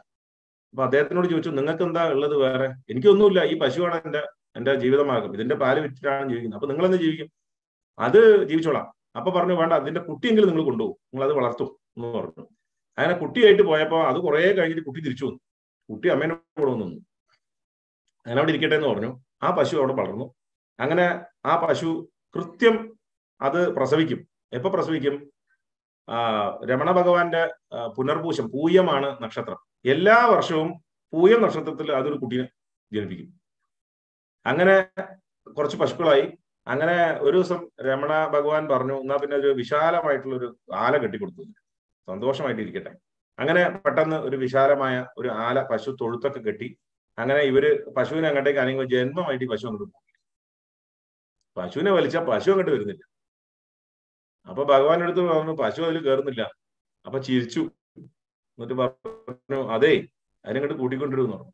അപ്പോ അത് വന്നു. അപ്പൊ പശു തടവി ഇങ്ങനെ. പിന്നെ ഭഗവാനെ കൂടി പോയി. പശു നേരെ അകത്തേക്ക് കയറി നിന്നു. അപ്പൊ ചോദിച്ചു, ഇതെന്താ പശു എന്താ വരാത്തത്? അതിന് ഗൃഹപ്രവേശത്തിന് എന്നെയും കൂടി വരണം എന്നാണ് അത് വിചാരിച്ചത്, അതുകൊണ്ടാണെന്ന്. അപ്പൊ ഈ മഹാന്മാർക്ക്, നമ്മൾക്കാണ് ഈ വ്യത്യാസം. മഹാന്മാർക്ക് ഈ പറഞ്ഞ മാതിരി ഈ പ്രാണനും ഇതിന്റെയൊക്കെ അടിസ്ഥാനം അറിയുന്ന ആൾക്കാരായതുകൊണ്ട് അവർക്ക്, നമുക്കറിയാം നമ്മളുടെ ശബ്ദബീജികള് ഇപ്പൊ നമുക്ക് പരാപശ്യന്തി വൈഖരി എന്ന് പറഞ്ഞിട്ട് പല മണ്ഡലത്തിൽ കൂടി വരുമ്പോഴാണ് നമുക്ക് ഡീകോഡ് ചെയ്ത് കോഡ് ചെയ്ത് ാണ് ഈ വാക്കുകൾ, ഭാഷ എന്താ പറയാ, അത് മറ്റൊരു ഫ്രീക്വൻസിയിൽ ഉണ്ടാവുമ്പോ ഇത് ആൾക്കാർക്ക്, നമുക്ക് യോഗികളുടെ അടുത്തൊക്കെ പോകുമ്പോൾ നമ്മൾ വിചാരിക്കുമ്പോഴത്തേക്ക് അവർ മനസ്സിലാക്കുന്നത് ഈ ഫ്രീക്വൻസി കൊണ്ടാണ്, ടക്കെന്ന് ഈ ഫ്രീക്വൻസി കൊണ്ടാണെന്ന് മനസ്സിലാക്കുന്നത്. മനസ്സിലായില്ലേ? കാരണം നമുക്ക് വേർഡ്സ് ആയിട്ട് വരണം, അവർക്ക് വേർഡ്സ് ആയിട്ട് വരണ്ട. ഇതാണ് അതിന്റെ ആകത്തുക. അപ്പോ എനിക്ക് പറയാനുള്ളത്, നമ്മൾ ശ്രാദ്ധകർമ്മങ്ങൾ ചെയ്യുന്നത് 90% നമുക്ക് വേണ്ടിയിട്ടാണ്. 10% നമുക്ക് പിതൃക്കൾക്ക് എന്ന് പറയാം. കാരണം അത് അതിനും കൂടി വേണ്ടിയിട്ടാണ്. ശരിക്കും അതിന്റെ ബെനിഫിറ്റ്സ് ആണ് ഞാൻ പറയുന്നത്. പിതൃക്കൾ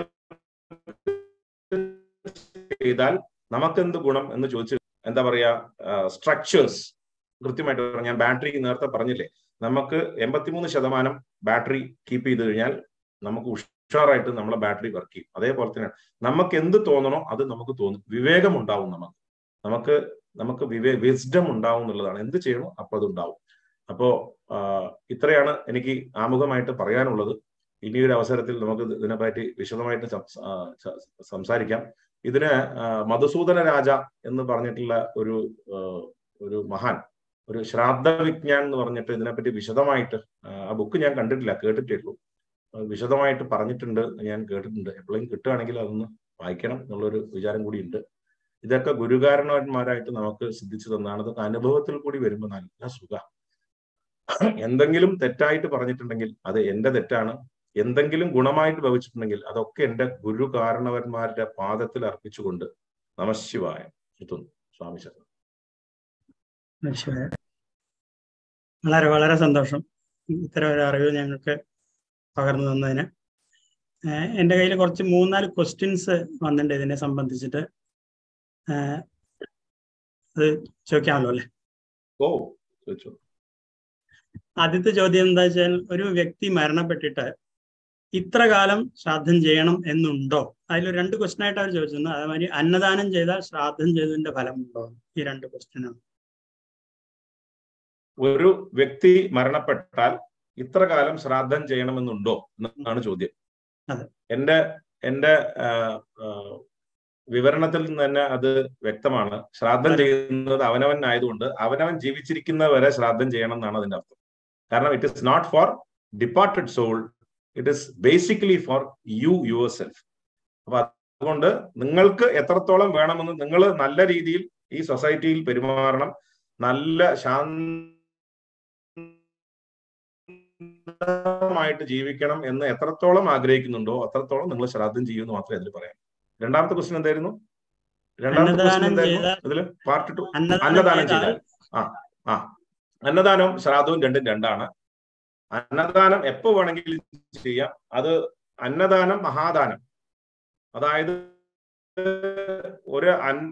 ഒരു അന്നം കൊടുക്കുന്നത് എന്തിനു വേണ്ടിയിട്ടാണ്? വിശപ്പ് മാറാൻ വേണ്ടിയിട്ടാണ്, ആ ജീവൻ നിലനിർത്താൻ വേണ്ടിയിട്ടാണ്.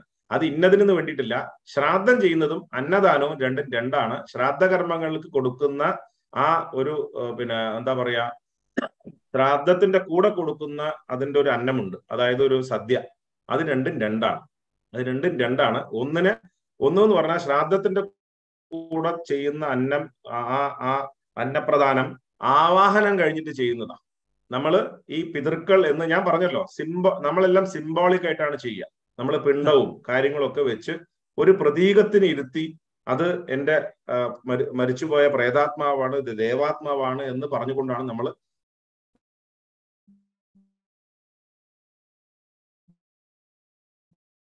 ശ്രാദ്ധകർമാദികൾ ചെയ്യുന്നത്. ആ ചെയ്യുന്ന അതിന്റെ ഗുണം 10 മടങ്ങാണ്. അതൊരിക്കലും നമ്മളെ നമ്മളെ കൈവിടില്ല. അന്നദാനം നടത്തി കഴിഞ്ഞാൽ നമ്മളെ അതിന്റെ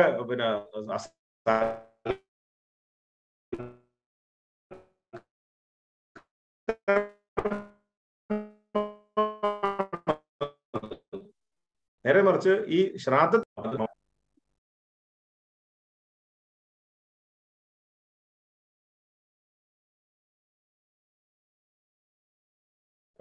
കേൾക്കുന്നുണ്ടോ? കേൾക്കുന്നുണ്ട്. അതിന്റെ ഇടയ്ക്ക് കുറച്ച് നെറ്റ് പ്രശ്നം ഉണ്ടായിരുന്നു. ഇപ്പൊ ശരിയായി. അത് രണ്ടും രണ്ട് തന്നെയാണ്. അന്നദാനം വേറെ തന്നെയാണ്, അത് എപ്പോ വേണമെങ്കിൽ ചെയ്യാം. ശ്രാദ്ധ കർമ്മങ്ങളിൽ കൂടി ചെയ്യുന്ന അത് അന്നദാനമല്ല, അത് ആക്ച്വലി അത് പ്രധാനമാണ്.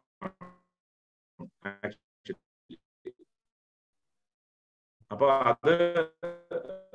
അത് ചെയ്യുന്നത് വേറെ ഒരു പർപ്പസ്. എന്താ ചോദിച്ചു?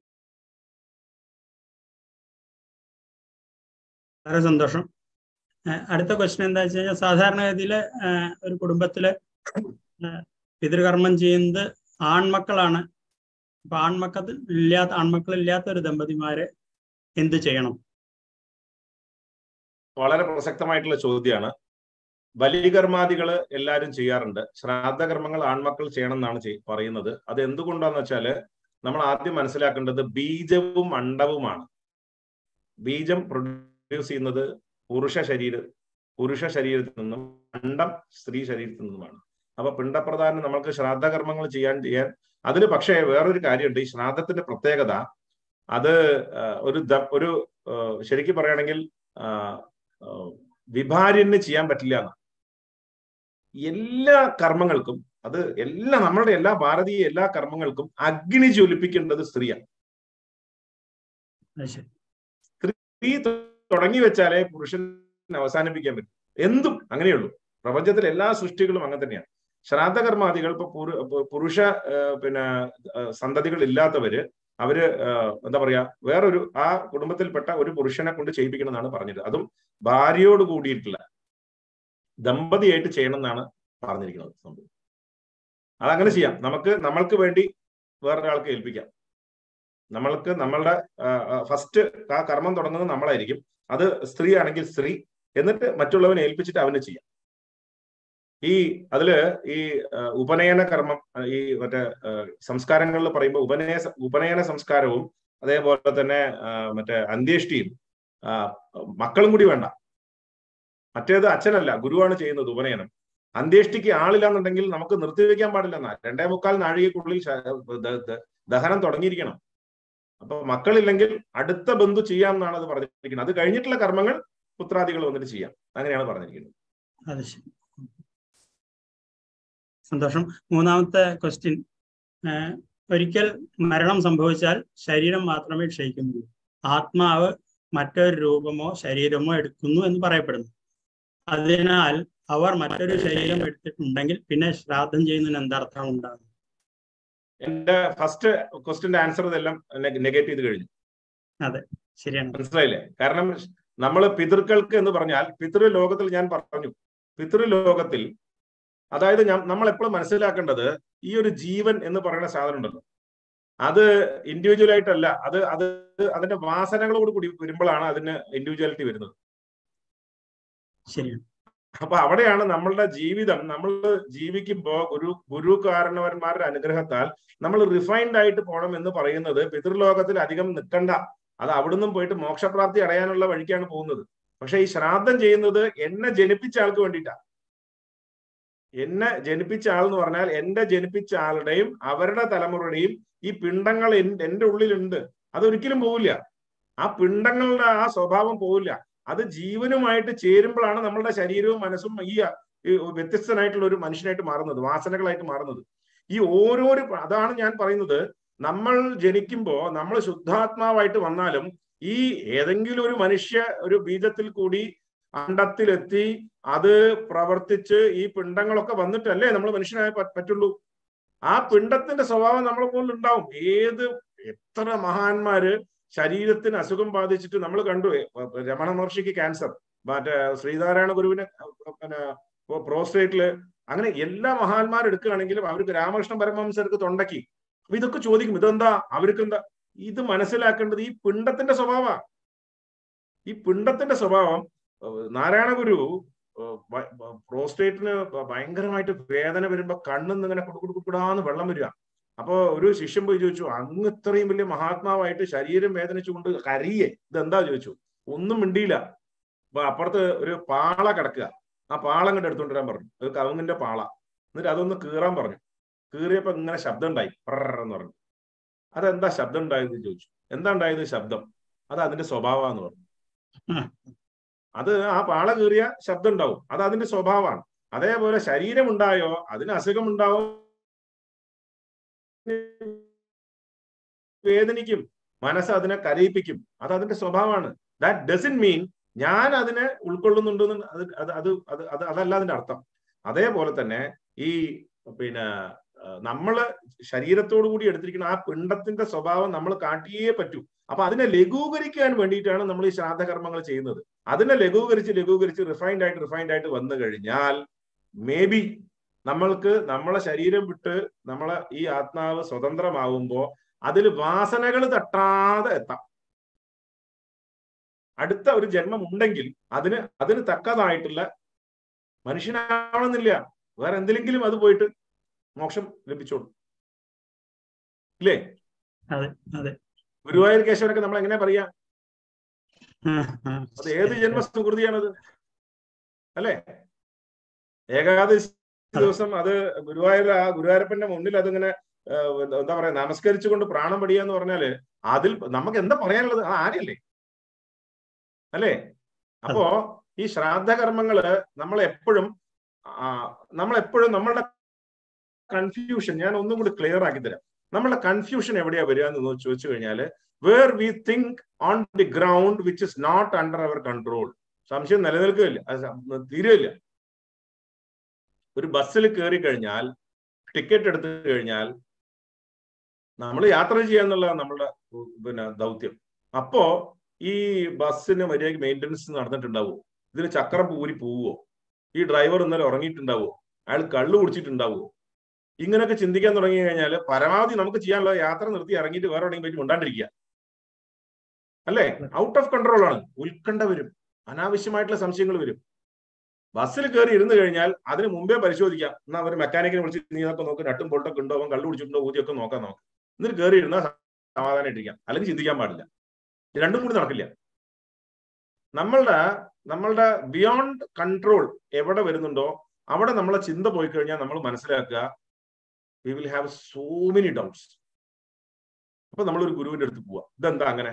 അപ്പൊ നമുക്ക് അത് മനസ്സിലാക്കുവാൻ നിങ്ങൾ RNA ടെംപ്ലേറ്റിൽ അങ്ങനെ ഒരു സാധനം കണ്ട് അതിന്റെ ഒരു ബെല്ല് അമർത്തി നിങ്ങൾക്ക് ആ മ്യൂസിക് കേൾപ്പിക്കാൻ പറ്റുമെങ്കിൽ ആ ഗുരു അത് അമർത്തി തരും. അല്ലെങ്കിൽ നിങ്ങൾ പാകമാവുന്നവരെ വേറൊരു ഗുരു അത് അമർത്തി തരുന്നവരെ അദ്ദേഹം പറയും ഉണ്ടാതിരിക്കുമോ, അത് ശരിയാവും, നീ നോക്കിയോന്നുണ്ട്. അപ്പൊ നമ്മൾ എന്ത് ചെയ്യും? ഈ ഗുരുവിനെ ഉപേക്ഷിക്കും. അയാൾക്ക് പറഞ്ഞുതരാൻ അറിയില്ല എന്ന് പറഞ്ഞു. നമ്മളാണ് പാകപ്പെടാത്തത്, ഒരു കുറ്റം ഗുരുവിന്. ഇതാണ് ഉണ്ടാവുക. നമശിവായ. ഇതാണ് എന്റെ ആൻസർ. അടുത്ത ഒരു ക്വസ്റ്റ്യൻ. സന്തോഷം സർ. പിതൃതർപ്പണം ചെയ്ത് കഴിയുമ്പോൾ കാക്കയിലൂടെ ആത്മാവ് വരുമെന്നും നമ്മളെ അനുഗ്രഹിക്കുമെന്നും പറയുന്നത് ഇത് സത്യമാണോ?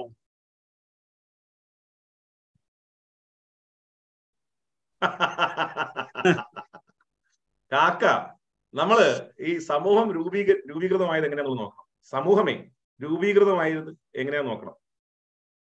പല കാര്യങ്ങളും നമ്മളിങ്ങനെ കാടന്മാരുമാരി അസുരന്മാരായിട്ട് ജീവിച്ചപ്പോ നമ്മൾക്ക് പല ഡിസിപ്ലിൻസും പറഞ്ഞു തന്നത് നമുക്ക് ചുറ്റുമുള്ള ഒരുപാട് മൃഗങ്ങളും പക്ഷിരാതാദികളാണ്. കാക്കയിൽ ഏറ്റവും രസം മൈഥുനമാണ്. കാക്കയുടെ മൈഥുനം കണ്ട ആൾക്കാർ ആരുമില്ല. അത്ര വൃത്തിയുള്ള സാധനമാണ് കാക്ക. അപ്പൊ ശുദ്ധത്തിൽ ശുദ്ധം എന്നാ പറയാ. പിന്നെ നിങ്ങൾ ഡെയിലി കാക്കയ്ക്ക് എന്തെങ്കിലും കൊടുത്തോളൂ, നിങ്ങൾ 2 അടി മുന്നോട്ട് വെച്ചാൽ അത് 10 അടി പിന്നോട്ടേക്ക്. 5% ആൾക്കാരെ വിശ്വസിക്കില്ല കാക്ക. 10% അതിങ്ങനെ കാക്കേനെ ആരെങ്കിലും പെറ്റാക്കിയിട്ടുണ്ടോ? ഉണ്ടോ? എന്തൊക്കെ തരം ബേർഡ്സ്, തത്ത, പാരറ്റ്, മറ്റേത് ലവിങ് ബേർഡ്സ് എന്നൊക്കെ പറയും. കാക്കേനെ ഒരാൾക്കും വേണ്ട. കാക്കേനെ പെറ്റാക്കാനും പറ്റൂല. മനസ്സിലായില്ലേ?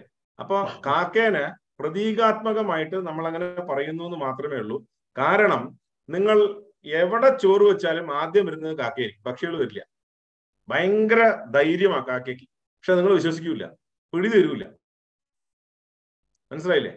അപ്പോ പണ്ടുള്ളവര് ഈ ശകുനത്തിന് കാക്ക, കറുത്ത കാക്ക, വെളുത്ത കാക്ക എന്നൊക്കെ പറഞ്ഞ ശകുനത്തിനും വെച്ചിട്ടുണ്ട്. അതായത് ഓരോരോ മൃഗാദികളുടെ ഈ എന്താ പറയാ, അതിന്റെ സ്വഭാവങ്ങളും ലക്ഷണങ്ങളൊക്കെ നോക്കിയിട്ടാണ്. പണ്ട് തമാശക്കെങ്കിലും പറയും, ഈ നായിനെ കണ്ടിട്ടാണ് ആശാരി ചിപ്പിളി കുന്താൻ പഠിച്ചതെന്ന്. കാരണം ഒരു ഇല അവിടെ ഇട്ടപ്പോ അതിങ്ങനെ നക്കി എന്തോ തുടങ്ങാൻ പോയപ്പോ ഇല ഇങ്ങനെ പോണു. അപ്പൊ ഒരു കാലെടുത്ത് അതിന് മുകളിൽ വെച്ചിട്ട് നക്കാൻ തുടങ്ങി പോലും. അപ്പൊ സുഖമായിട്ട് കഴിച്ചു എന്ന്. അപ്പോഴാണ് ആശാരിക്ക് തോന്നിയത് മറ്റേ ചിപ്പിളി കുന്തപ്പോ ഇതിങ്ങനെ അങ്ങോട്ട് ഓടും ഇങ്ങോട്ട് ഓടും. അപ്പൊ ഒരു കാലെടുത്ത് അതിന് മുകളിൽ വെച്ചിട്ട് ചിപ്പിളി കുന്താൻ തുടങ്ങി എന്ന് പറഞ്ഞു. ഇങ്ങനെയൊക്കെ പറഞ്ഞു കേൾക്കാം. അപ്പൊ കാക്ക എന്ന് പറയുന്നത് നിങ്ങൾ എന്ത് വെച്ചാലും, വീട്ടിൽ നിങ്ങൾ ഡെയിലി ആഹാരം ഉണ്ടാക്കിയിട്ട് വെച്ചാൽ കാക്ക വരും. നിങ്ങൾ വെച്ച് നോക്കൂ, കുറെ കഴിഞ്ഞ് പല പക്ഷികളും വരും.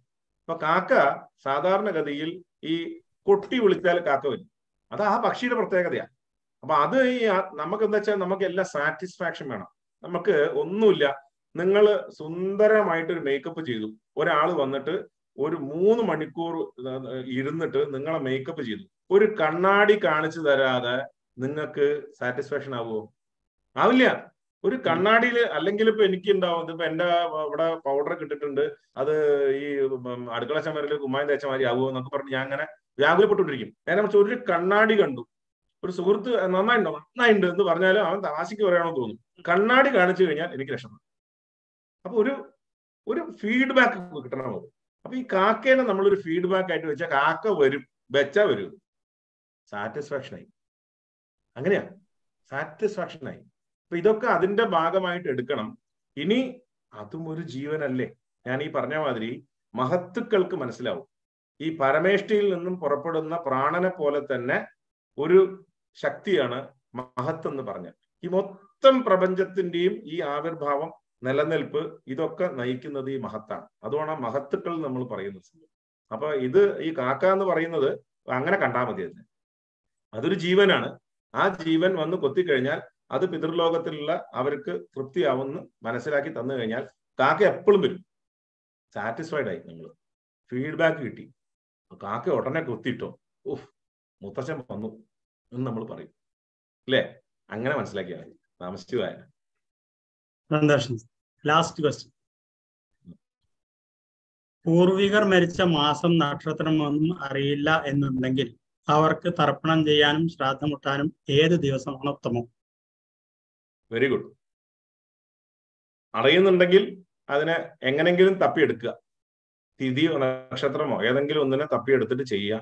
അറിയില്ലെങ്കിൽ നമുക്ക് എന്താ പറയാ, തീരെ അറിയില്ല എന്നുണ്ടെങ്കിൽ നമുക്ക് ഈ ആണ്ടുശ്രാദ്ധങ്ങൾ ചെയ്യാൻ പറ്റില്ല എന്ന് മാത്രമേ ഉള്ളൂ. ആണ്ടുശ്രാദ്ധങ്ങൾ.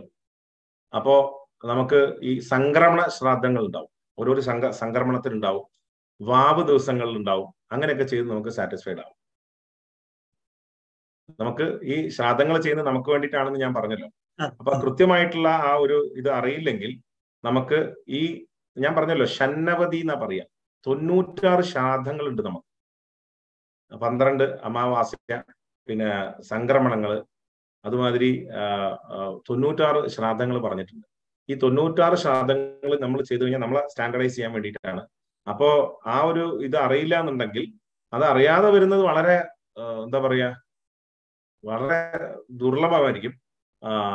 എന്നാലും ഒരു മാസമെങ്കിലും നമുക്കറിയും, മാസവും തിഥിയോ എന്തെങ്കിലും വെച്ചിട്ട് നമുക്ക്, അല്ലെങ്കിൽ നമ്മൾ ഈ സംക്രമങ്ങൾ എങ്കിലും ചെയ്യുക. പിന്നെ അതിനൊരു വഴിയുണ്ട്. ഗയയില്, വാരണാസി കഴിഞ്ഞ് കാശി ഗയയില് പോയിട്ട് ഇങ്ങനെ എല്ലാവർക്കും, ഒന്നും അറിയാത്തവർക്ക് ശ്രാദ്ധം കൂട്ടാനുള്ള ഗയാശ്രാദ്ധം എന്നാ പറയാം. പിന്നെ അക്ഷയവടത്തിൽ പോയിട്ട് അവിടെ ഒരു ശ്രാദ്ധമുണ്ട്. അത് ചില ആൾക്കാരൊക്കെ വളരെ കൺവീനിയൻസ് ആയിട്ട് എടുക്കാറുണ്ട്. അവിടെ പോയി ചെയ്ത് കഴിഞ്ഞാൽ പിന്നെ ശ്രാദ്ധം ചെയ്യേണ്ട. ഒരിക്കലും അങ്ങനെയല്ല കേട്ടോ. അവിടെ പോയി ചെയ്ത് കഴിഞ്ഞാൽ ഇങ്ങനെ അജ്ഞാതമായിരിക്കുന്ന ആൾക്കാർക്ക് കൂടി ചെയ്യാം എന്നുള്ളതാണ് അവിടുത്തെ പ്രത്യേകത. പിന്നെ നേരെ മറിച്ച് നമുക്ക് അറിയില്ലെങ്കിൽ ഏതെങ്കിലും രീതിയിൽ ഏതെങ്കിലും ഒരു സന്ദർഭത്തിൽ നമ്മൾ അത് ചെയ്യുക. എന്തായാലും അവനവന്റെ അച്ഛന്റെയും അമ്മയുടെയും ഒരുവിധം എല്ലാവർക്കും അറിയും അത് ചെയ്യാം. ചെയ്തു കഴിഞ്ഞാൽ എനിക്ക് തന്നെയാണ് സാധനം.